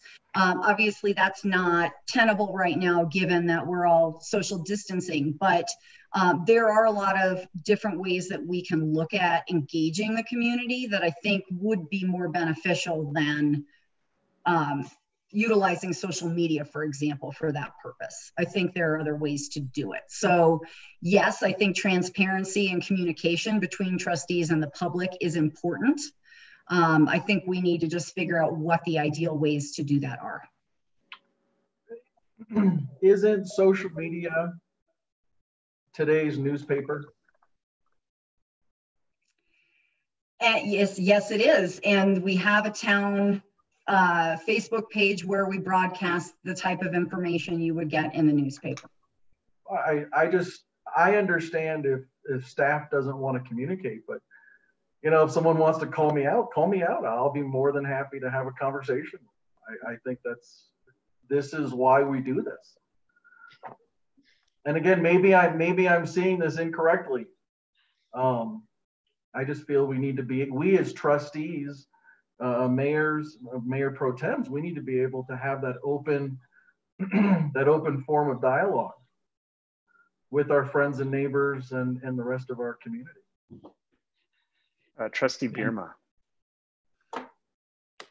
I would just add to that, when it comes to social media, is it can become really tricky is when are you representing yourself and when are you representing yourself as a trustee, and leaving that pretty open-ended for people to interpret. Trustee Barella. I guess I have a couple of questions.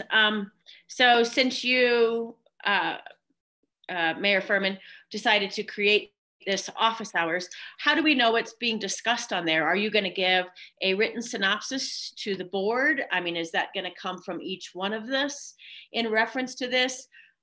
You've already had I don't know, I'm going to call it an online reservation time chat with yourself.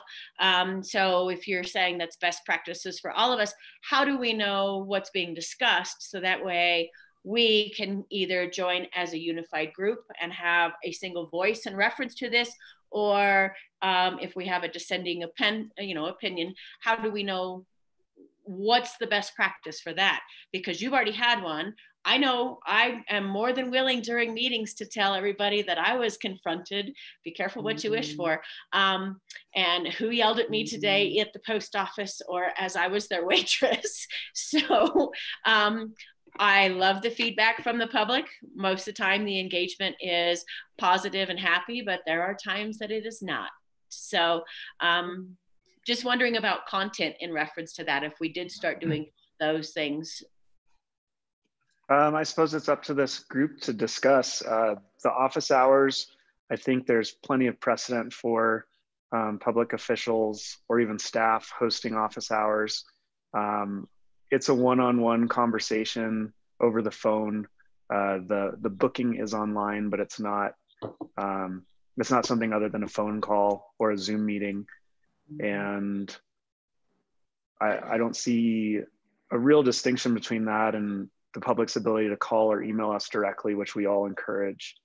So I guess I'm curious what thoughts there are around that. I'm happy to report the topics of conversation. I'm not sure if the members of the public, if there's an issue with disclosing identities of who's scheduled office hours or not, but I'd be happy to provide reports week by week. Trustee Mayor Pro Tem Barney. Thank you, Mayor. I think our discussion, so typically I'm with Trustee Barella on this one in trying to fold into already existing committees so that we don't have death by committee. But hearing this discussion is making me sort of think differently about that, because it doesn't sound like our area of concern is so much with the personnel communications. This sounds like a whole sort of new, I don't know, like a new terrain for us. And it involves like, how do we hear about what Shane discusses in his office hours? I did not attend or make an appointment, or, a lot of that is just something. I mean, I think the social media discussion is really relevant and unclear. I think it's more what I'm hearing, the communication between trustee to public. And I don't know how that fits into the personnel and code committee as well.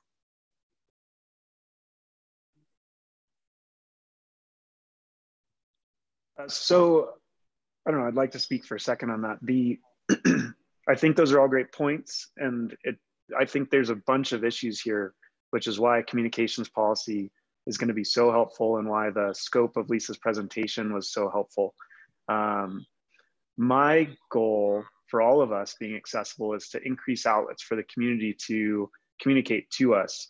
My understanding from speaking at length with Administrator Ryder and Lisa about the purposes of and appropriateness of how to engage with the public is that we're supposed to be gathering information, and then to the extent there's been something decided at the town level and public information that we're aware of because of all of the meetings that we go to, we can share that. But we have to be very careful what we all say to Attorney Paul Kosnick's presentation, we don't want to accidentally bind the town in some way or create an expectation that we promised some result to a member of the public. In the office hours that I did host already, I received feedback from a community member, and then I turned around and presented that feedback to Administrator Ryder and other staff that it was relevant to. And I pretty much just listened and then engaged with the community member by saying, I will make sure to voice this to the appropriate people. And so I'm trying to just act as a conduit. And I think that as we receive phone calls or emails, that's the best thing we could do, is pass it along, the information, to the appropriate person and tell the public that they're being heard and that their information or concerns will be passed along to the rest of the relevant people, either on this board or among the town personnel. But the trouble here is with our sunshine laws. So as much as I would have liked to send a formal update to everyone about each of the things that I engaged with this week with public that was interesting, that creates a meeting if I send an email to everyone on this board. Instead, I just send things to Administrator Ryder, and he then sends them out to the appropriate people. And part of our communication policy perhaps will include some aggregation of the feedback we each are sending to Administrator Ryder to the rest of this group, so that we're not violating some type of sunshine meeting law.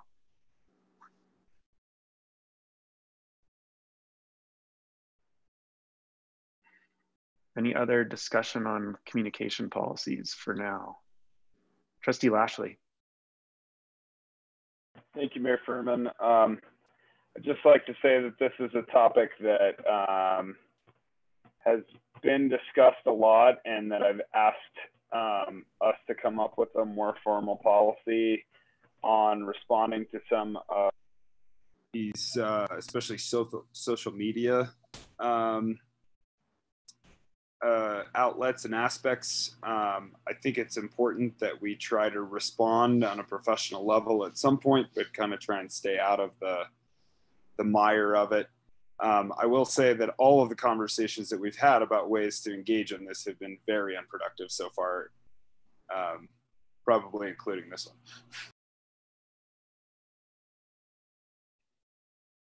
Thank you.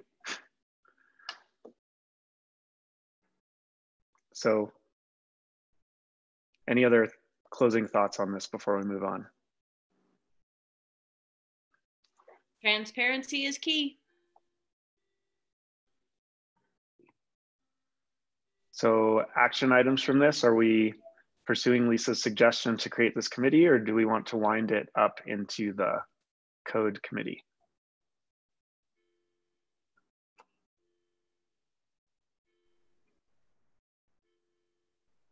Trustee Harper. I think it needs to be rolled into the code committee. There's already an existing platform there. We need to roll it in. It's my opinion. Thank you, sir. Thank you. Well, Trustee Barella, Trustee Harper, and myself are the code committee, so the work will fall on us to get these policies done quickly and efficiently. So. Oh, then never mind. No, I'm kidding. I'm Lisa? going. You're right. We are. Holy crap. Just one consideration for the board as well is we're talking right now about external communication and internal communication, but there are a lot of other things that are folded into my department as well. This doesn't even touch on marketing. So I don't know if the group wants to look at it in a broader context, or if we just want to knock out the communications policy. But that's just something else to think about. So may I recommend that we have our first communication or code meeting and talk about our scope and how likely it is for us to get all this stuff done, and take it on if we can, and kick it out to the rest of the group if we feel like we're overwhelmed. Yes, sir, Mr. Mayor. Thank you, Trustee Harper. Mayor Pro Tem Barney, did you have another comment? Oh, I was just going to seek a little input from Mr. Ryder.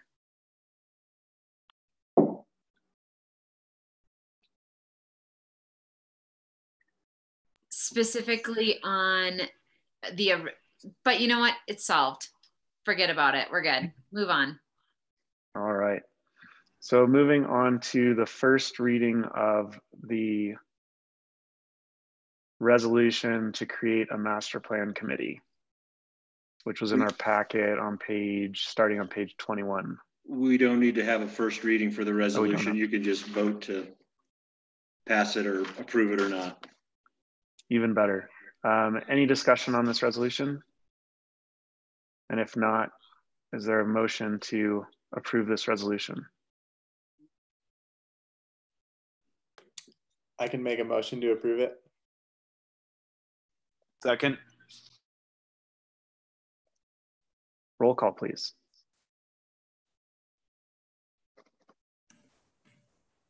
Trustee Barella? No. Trustee Harper? No. Trustee Weigert? Yes. Trustee Bierma? Yes. Trustee Lashley?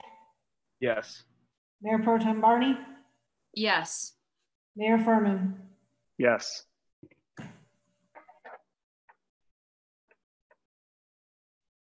Motion passed. I'm curious from Trustee Burrell and Trustee Harper what the concern with this committee is. Trustee Burrell. I voiced it at the last meeting. Would you remind everyone, there's a bunch of public attendees that weren't at the last meeting. And also this was, done at the request of Planner Adair. And so I'm curious. At first, I was in favor of it until I found out the way that the structure was going to be and the chairperson. And so that is why I am voting no. Thank you. Trustee Harper, any input or no? Mr. Mayor, thank you so much. I believe we discussed this at great length at our last meeting. I understand we have additional attendees tonight. My opinion stands as before that I believe that we continue to add committees and create new committees and oversight upon oversight and maybe more is just more. I also feel that there's a transparency issue and there's possibly a conflict, but the resolution passed and I wish our board all the luck and I will participate to the best of my ability. Thank you. Board, we will need to appoint, now that we have created this committee, the town trustee member that is also a member of the Planning Commission, as well as the town trustee member that is not a member of the Planning Commission. As I stated before, I would like to chair this committee with your support. And I'm curious whether Trustee Weigert or Trustee Harper will be the member that is from the Planning Commission. Trustee Weigert. Thank you, Mr. Mayor. I'd just like to start a dialogue, Trustee Harper, and I'm just curious. You mentioned a possibility of maybe a conflict of interest as you see it in the way that the committees were presented at the last meeting. I'm just curious if you would appreciate the opportunity to represent the town trustees and the Planning Commission on the Master Planning Committee. May I respond? Yes, please. Trustee Weigert, I thank you. That is awesome of you. I believe that we agreed upon last meeting that you would represent us, and I have my full faith in you. So thank you very much for stating that. But thank you, sir. I'm happy to represent that position. I don't think we've had anything formally, any formal appointments yet. I'm happy to fill that position, but I would like to give you the opportunity, being as you're the other trustee on the Planning Commission, to fill that seat.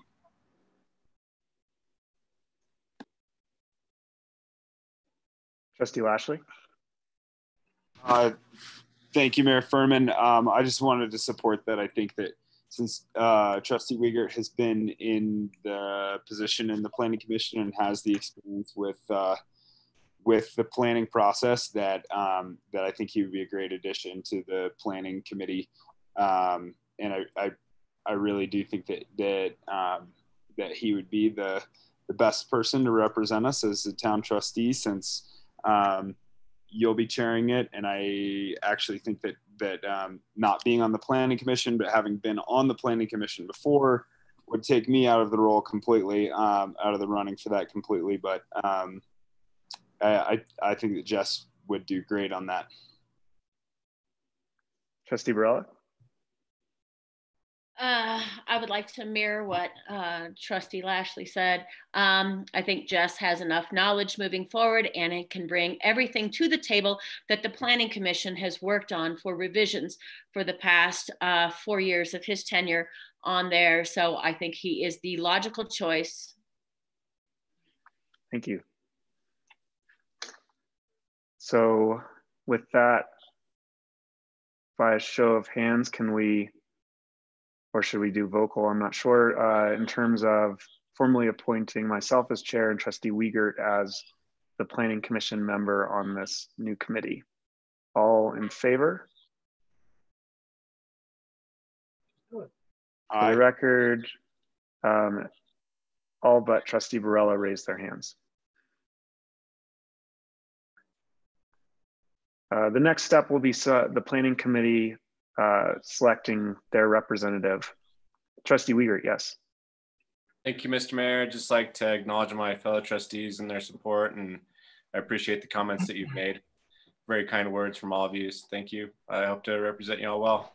Thank you, sir. Thank you, Jess. Thank you, Trustee Wiegert. And thank you all. The next item on our agenda is to have the first reading of the consideration to approve extension or revision of employee RV. So first reading of employee RV ordinance is the next item on the agenda.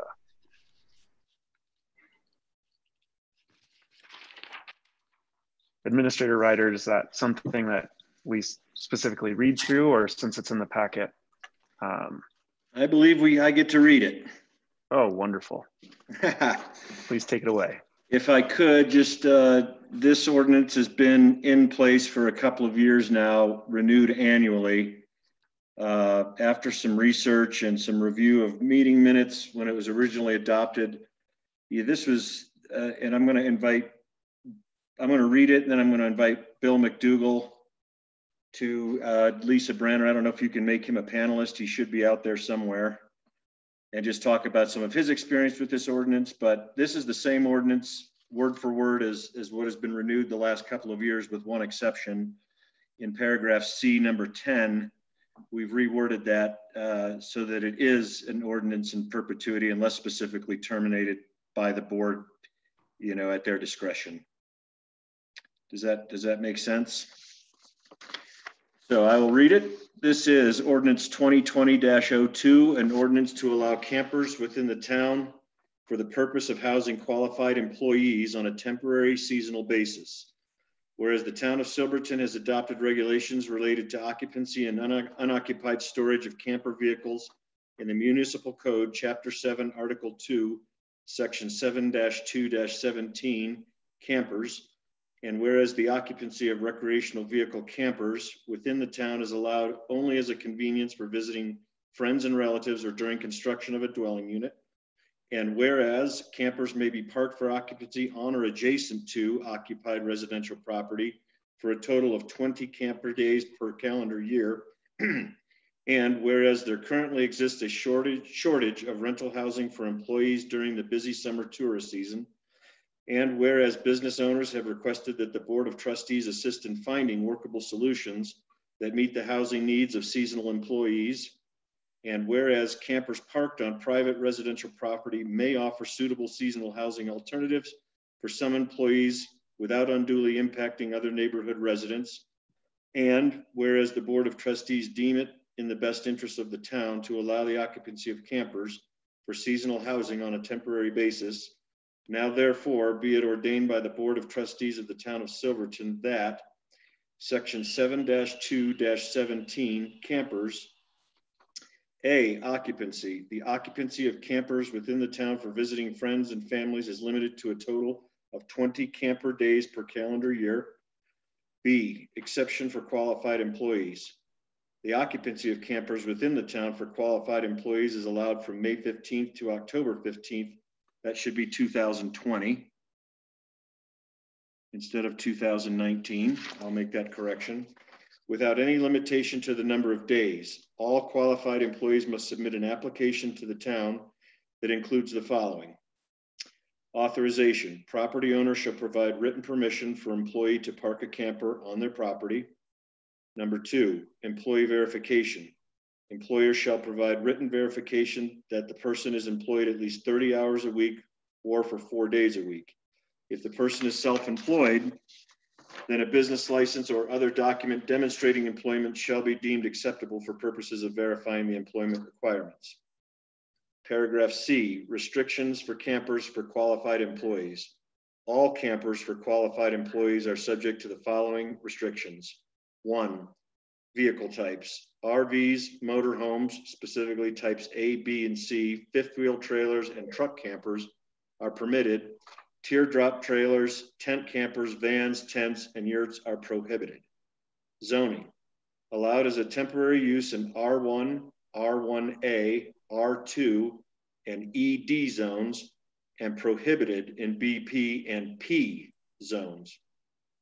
Density, 1 RV/camper per 2,500 square feet of lot area. 4, setbacks. RV camper shall be parked entirely on private property and shall comply with all setbacks. 5, license. RVs and campers shall have a current vehicle license. 6, facilities. RV campers shall be fully self-contained and holding tanks shall be emptied on a regular basis at an approved dump station. 7, noise. No generators or loud noises are allowed before 8 a.m. or after 9 p.m. 8, trash. Campers shall be required to pay the town's transfer station fee and the property shall be kept neat, orderly, and free of trash/rubbish accumulation. 9, permit. RVs and campers shall be issued a town permit to be placed inside the front windshield of the vehicle. Number 10, expiration. This ordinance shall remain in full force and effect unless otherwise amended or terminated by the Town of Silverton Board of Trustees. And that is the first reading. Trustee Barella. So I guess my only issue is on section, it's B, it's letter B. It says May 15th to October 15th. Why are we dating it if we want it to be an open-ended item? Is it just because you're trying to say it starts again this year, even though we thought we passed it last year? Well, I think we're just establishing what the summer season is. Okay, but then does it need the year date on it then? I guess would be my question. No, I think you're right. We could take the year out entirely. Good suggestion. Trustee Lashley. Thank you. Yeah, I have a little bit of a problem with having it May 15th to October 15th. I think our summer season is growing, and I think that limiting it to from May 15th to October 15th is limiting us a little bit. I guess you could limit it more to like May 1st through October 31st, but I mean, the train runs longer than those times into town. And then I'm also curious as to the zoning restrictions on here, and curious if that was in the past prohibiting people camping in DP and P zones. It was the same. Yeah, this is the same ordinance we've been renewing annually, so it was restricted in previous ordinances. Trustee Barella. To your question, Trustee Lashley, I do believe it had to do with the way that the other camper parks in town were open, and that was based on, I believe, water freezing, and that was why May 15th to October 15th was the primary issuance for those dates, just due to water. So that's to the best of my understanding for when this started, what, about I want to say 4 years ago. It's been a while. So. Yeah. Trustee Lashley. Yeah, I still, I guess, take a little bit of issue with it. Silverton has one of the shortest gardening seasons in the country, and historically the shortest in the state. It's about 30 frost-free days a year. So I'm not sure that that's really a great thing, and I'm sure that kind of in the past that some places have gotten away, maybe because their neighbors didn't complain and such. But I've definitely noticed business owners in the BP district living in their campers all summer long, and doing it before May 15th and after October 15th. So I'm not sure if we should reflect that or kind of deal with those as they come in as an ordinance for enforcement. And if I could, if it pleases the board to have Building Inspector McDougall speak to this, just to give his perspective. Yes, please. Guys, obviously my job as code officer is to enforce whatever ordinance you folks pass, and however you determine it works is fine. I guess my only significant input here, it's a difficult ordinance to interpret, to enforce, because if someone is camping or staying on someone's property, some of the issues are they working in town? I can go around and get the forms. I have those in my file and have them filled out appropriately. I do think it might be prudent to keep the prohibition in the BP zone, but again, that is your guys' decision. That was put in there simply because BP is a very crowded zone with no setbacks, and there really are very few spots where you could actually put an RV and meet the setback requirements. Excuse me. To answer your question, this was passed for the first time in 2015. So it goes back almost this might be the 6th year. But I did do a little research as to input from campground owners. And of the 3 campground owners I were able to communicate with, and I did not contact Silver Summit. One had kind of a neutral to where he didn't feel there was a problem with this ordinance.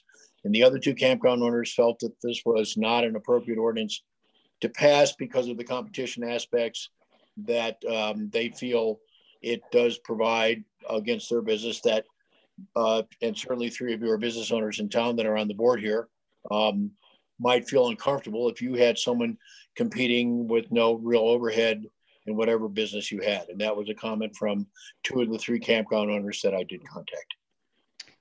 And I had a similar conversation with one of the campground owners who, specifically spoke to the competition, and it, this ordinance potentially hurts their business.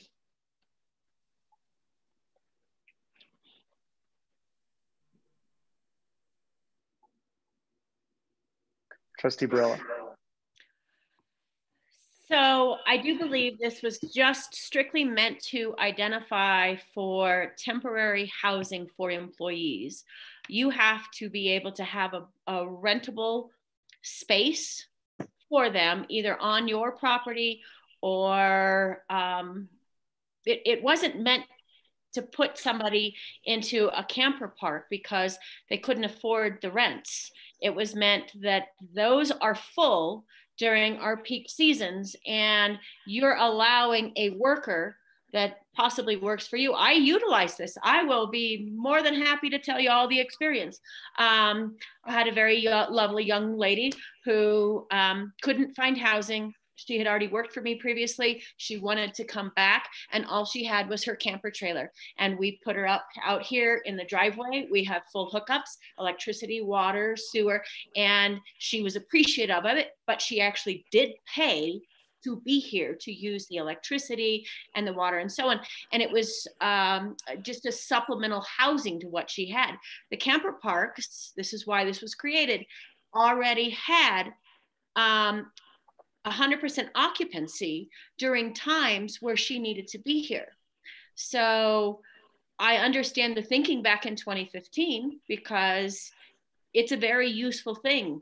We're trying not to be in competition. Of course, if you have a reservation, especially this year, that can go to Silver Summit or A&B or Red Mountain, of course you want to send those, your employees potentially there. But when they're booked up at 100% occupancy during June, July, August, where are your employees going to stay when they brought their camper here for just that reason? So that was what the whole thing was.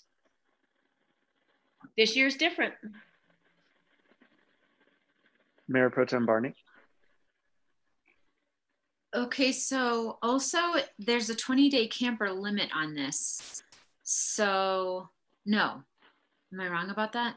That's if they're not your employee. That's just for visitors and friends. Okay, yeah, so an employee gets a special exemption there, right? That's correct. Sorry. Trustee Lashley. Thank you. Yeah, I think that this is a very helpful ordinance to address the shortage of housing that we face in the summertime for seasonal employees during our busy time. I guess I have a question for Bill McDougall as to how many times that this has been an issue for you as a code enforcer. I think it's every year that this has kind of come up for us. We've said that this is a good thing and that we should keep doing it. But if we're going to make this permanent, I feel like we need to kind of dot our I's and cross our T's here and make sure that we're doing the best we can for the seasonal employees and the business owners to utilize this. And there's not very many of them who do, but for those who this ordinance does cover, it's tremendously helpful for them to be able to use it. And I don't think it takes away from the businesses of the RV parks during our busy peak season at all. There were 4 open spots at the monthly RV park that was approved by the town board 3 years ago, all last summer. And there are there's only 1 reservation out of the 5 spots there. So actually there were openings the last 2 summers under the new ownership at that spot at the corner of 9th and Mineral. And in speaking to another RV owner, he doesn't feel there's going to be a lot of business this summer, as I'm sure you guys understand that better than anybody. And he will have monthly rentals available at his RV park also. Those are the comments I received. Trustee Barella. And I concur, Bill. I believe that this year is special, but on regular years, I'm telling you, I've had not only one, I've had 2 different employees use this. I just gave you one example, and she could not find anything. So it's a half a dozen of one, it's a half a dozen of the other. This year is special. We are dealing with something that we've never dealt with before. This is unprecedented times that we're living in. I'd rather see you all in person, but we can't, obviously. So I don't think that we should allow this unprecedented time to take away from what we know has been helpful to our staffing. And I'm sure it's more to Trustee Lashley and myself, because we have a higher need for employees during that time frame, and a lot of the employees that come, they can't afford to pay the $1,200 a month to rent a camper space and then pay for the electricity and so on and so forth, so I don't want this year's actions of the virus to take away what potentially is something good for the future of employees until we can get additional housing that allows for that kind of 6-month attrition cycle of people coming through. Because this typically is only used in obviously the summertime based on the ordinance, because we don't have the housing. Thank you. Trustee Wiegert. I just want to echo what Trustee Barella just said. This is a supplement for workforce housing, and it's for people who are fulfilling the lower income jobs in our community. And I think this is a necessity. And with that said, I'd like to make a motion. Hey, Jess, I'm sorry, Trustee Wiegert. I just have a quick question before we move to a motion, which I agree with everyone. I think this is important workforce housing. My question is, I don't see anything in here restricting or speaking about fees. And I think since the intent is to provide housing for free, potentially, to employees that can't otherwise afford it, as Trustee Barella said, besides the cost of trash, which I see is one of the requirements, should there be something included in here about the inability of property owners to charge anything other than electricity usage or other things, just so that we know that there aren't people treating this more like a business and actually competing with the RV parks? Trustee Barella? I know you just posed this question, but I do want to revisit what Trustee Lashley was saying about potentially were you talking about the BP? Okay, so go ahead with yours and then we can segue into mine. So again, just to quickly restate, my question is, should there be something in this ordinance that imposes a restriction that property owners can't charge, some amount for the use of this space, so that they aren't actually competing as a business against the RV parks, and that they are in fact providing workforce housing for free or at least below market prices? And that's a question. I don't know the answer there. Trustee Harper.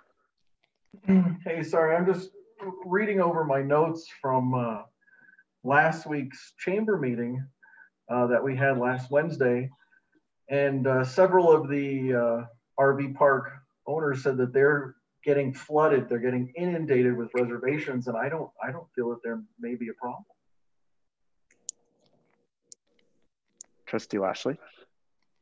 Thank you, Mayor Furman. To your question, that's hard, but I think that the density portion of it helps kind of keep some of that concern down.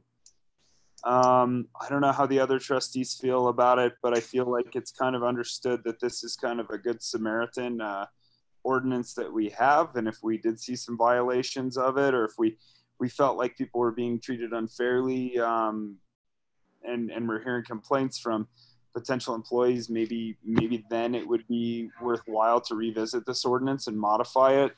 I have one thing that maybe, rather than prohibiting BP zoning, if we could have a special setback requirement for BP zoning, that might help certain business owners who do. That way, maybe keep it on the back half of the property in a BP zone, so those few people who do utilize that can utilize it.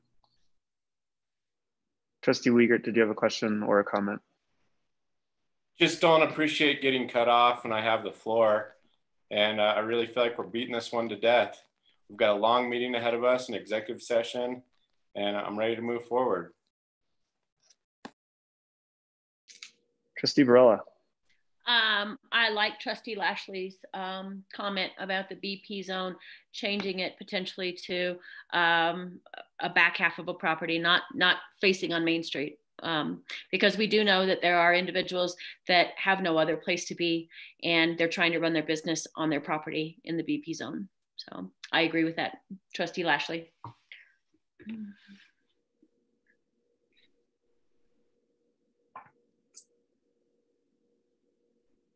Administrator Ryder, is there any other guidance to the questions and comments we've made that you'd like? Only to confirming, do you want to add something for the BP zone or not? You don't think we've answered the question?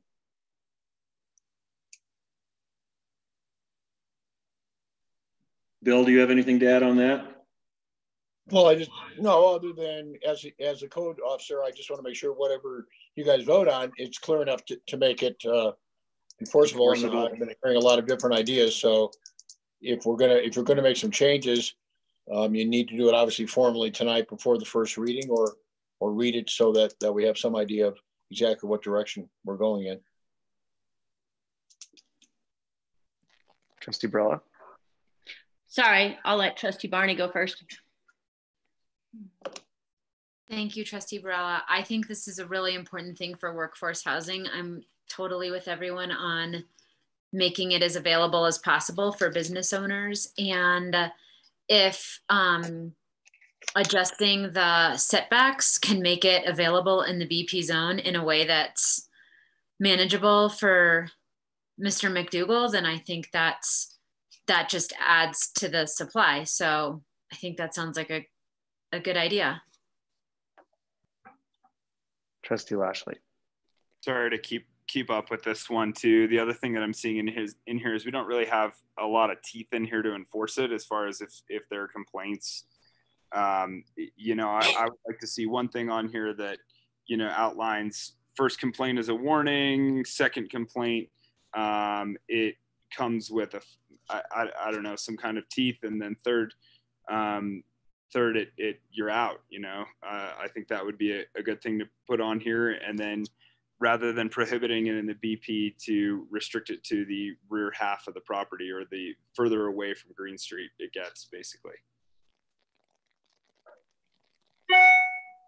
Trustee Barella. So I'd like to make a motion encompassing, go ahead. Sorry, Sally, go ahead. Sorry, I just wondered, I understand the idea of taking the date out because I think it's just defining the summer season, but this has seemed like a pretty productive revision session to that document. And I wonder if it does need to come up for review every year, that's maybe a good thing and can keep us on course for, I don't know, tweaking it as it needs to be tweaked before we are totally finished.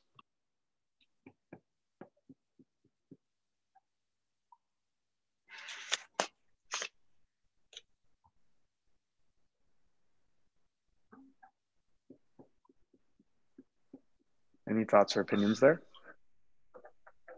Trustee Lashley. That was certainly our thoughts and opinions in the past, but I think that Trustee Wiegert's concerns about, you know, spending this amount of time on this kind of ordinance year after year is maybe a little tedious for the town board to keep going through too, when we pretty much approve it with small tweaks every year. I think maybe revisiting it if we have problems is probably a better thing, and making this a little bit more permanent so that we don't have to have this discussion again.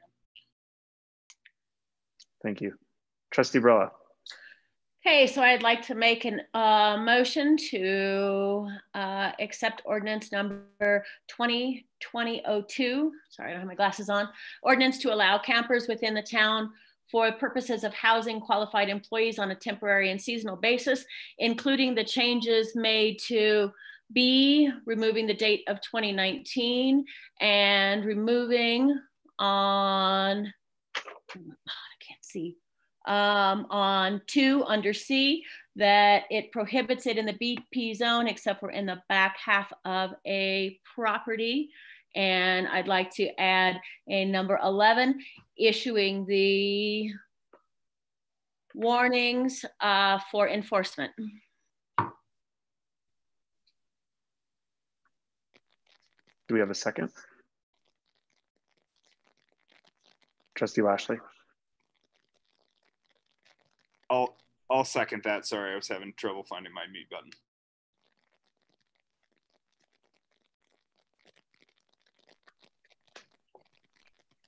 Roll call, please.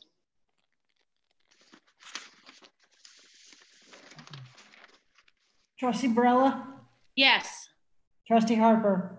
Yes. Trustee Weigert? Yes. Trustee Bierma? Yes. Trustee Lashley? Yes.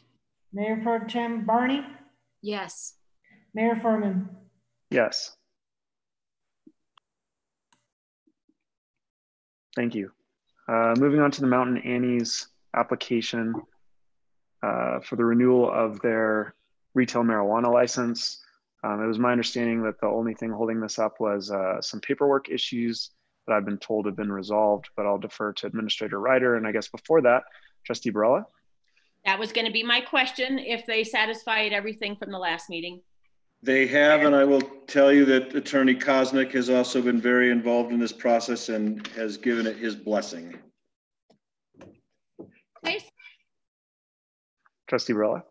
So I'd like to make a motion to accept the marijuana retail operation license application for Mountain Annie's LLC. Do we have a second? Second. Thank you, Trustee Lashley. Roll call, please.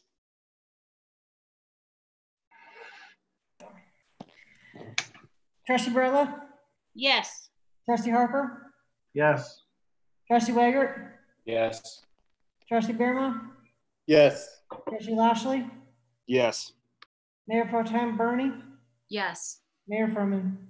Yes. Thank you. Now we move to our third this evening public comment, and we do have a hand raised by Mr. David Breed, who I'm going to give permission to speak now. Mr. Breed, if you unmute yourself, you have the floor. Yes, hi. Hello, good evening. Hi, we hear I you. just wanted to make a comment about the Facebook. Hello? Hello, can you hear me? Yes. Okay, Furman with a thumbs up. Great. Listen, the whole Facebook page thing is a bit overblown. It's it's a way for you folks to be able to put a post up and turn off commenting. I've offered Lisa Branner and everybody the opportunity to be a moderator so you can make a post and then shut it off. And so if it's an official post from the sheriff, from the PIO, from anyone, you can just use it as a way to get information out to the public. And that's communication.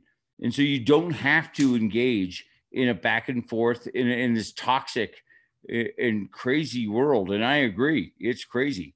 This is not entirely productive, and that's not what anybody wants. So I would hope that you could use it as a way to get community feedback, as a way to understand what the community is feeling about. Albert has obviously been very vocal, and that's that it hasn't always been constructive, but to hear from the public is a First Amendment thing.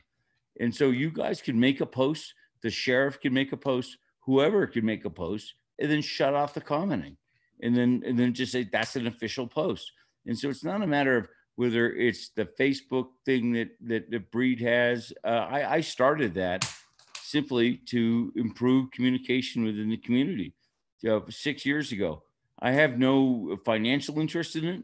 I have no other interest in it than open communication under the First Amendment. And so you don't have to get into toxic back and forth. Obviously, if you had a town employee or a county employee that was off the reservation and posting things, that's not constructive and not good for you folks as professionals. But as in terms of just communication, people keep saying the Silverton Standard. That's great. It comes out once a week. It's 2020, folks. Just you can use these outlets, and you can use them appropriately, or we can use them appropriately, and you can shut off the commenting. That's perfectly fine. There's nothing wrong with that. Information is information. Get information out and deal with it. But it's become a personal thing where people are thinking that there's some untoward, control or something like that. I don't care. I can turn it over to Lisa Branner. Whatever. There's 5,000 people that are listening. A lot of them are not from this community, and that can be toxic. And we're trying. There's no financial motive for me. There's no anything like that. I just Thank you, Mr. Reed. We're over 3 minutes. Sorry. But thank you for your comment. We appreciate it.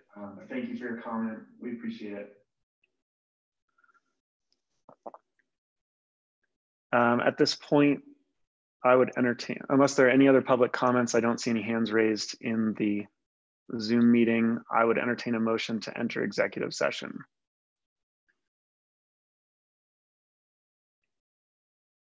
Trustee Lashley.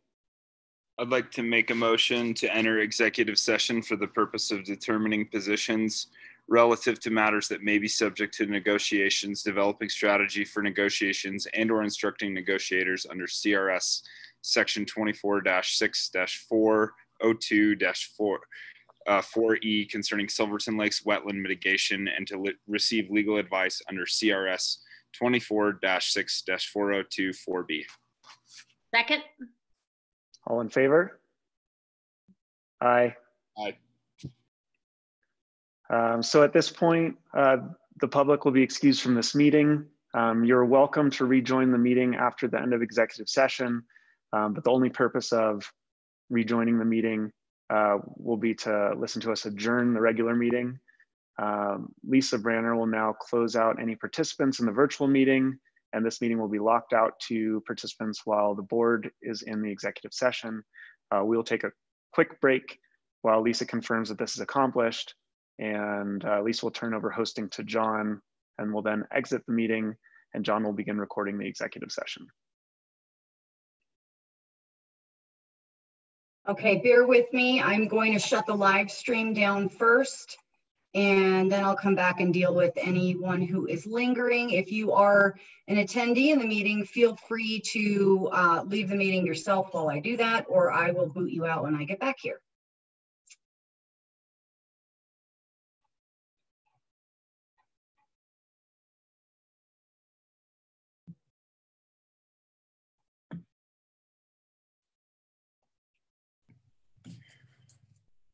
Okay, there's Paul.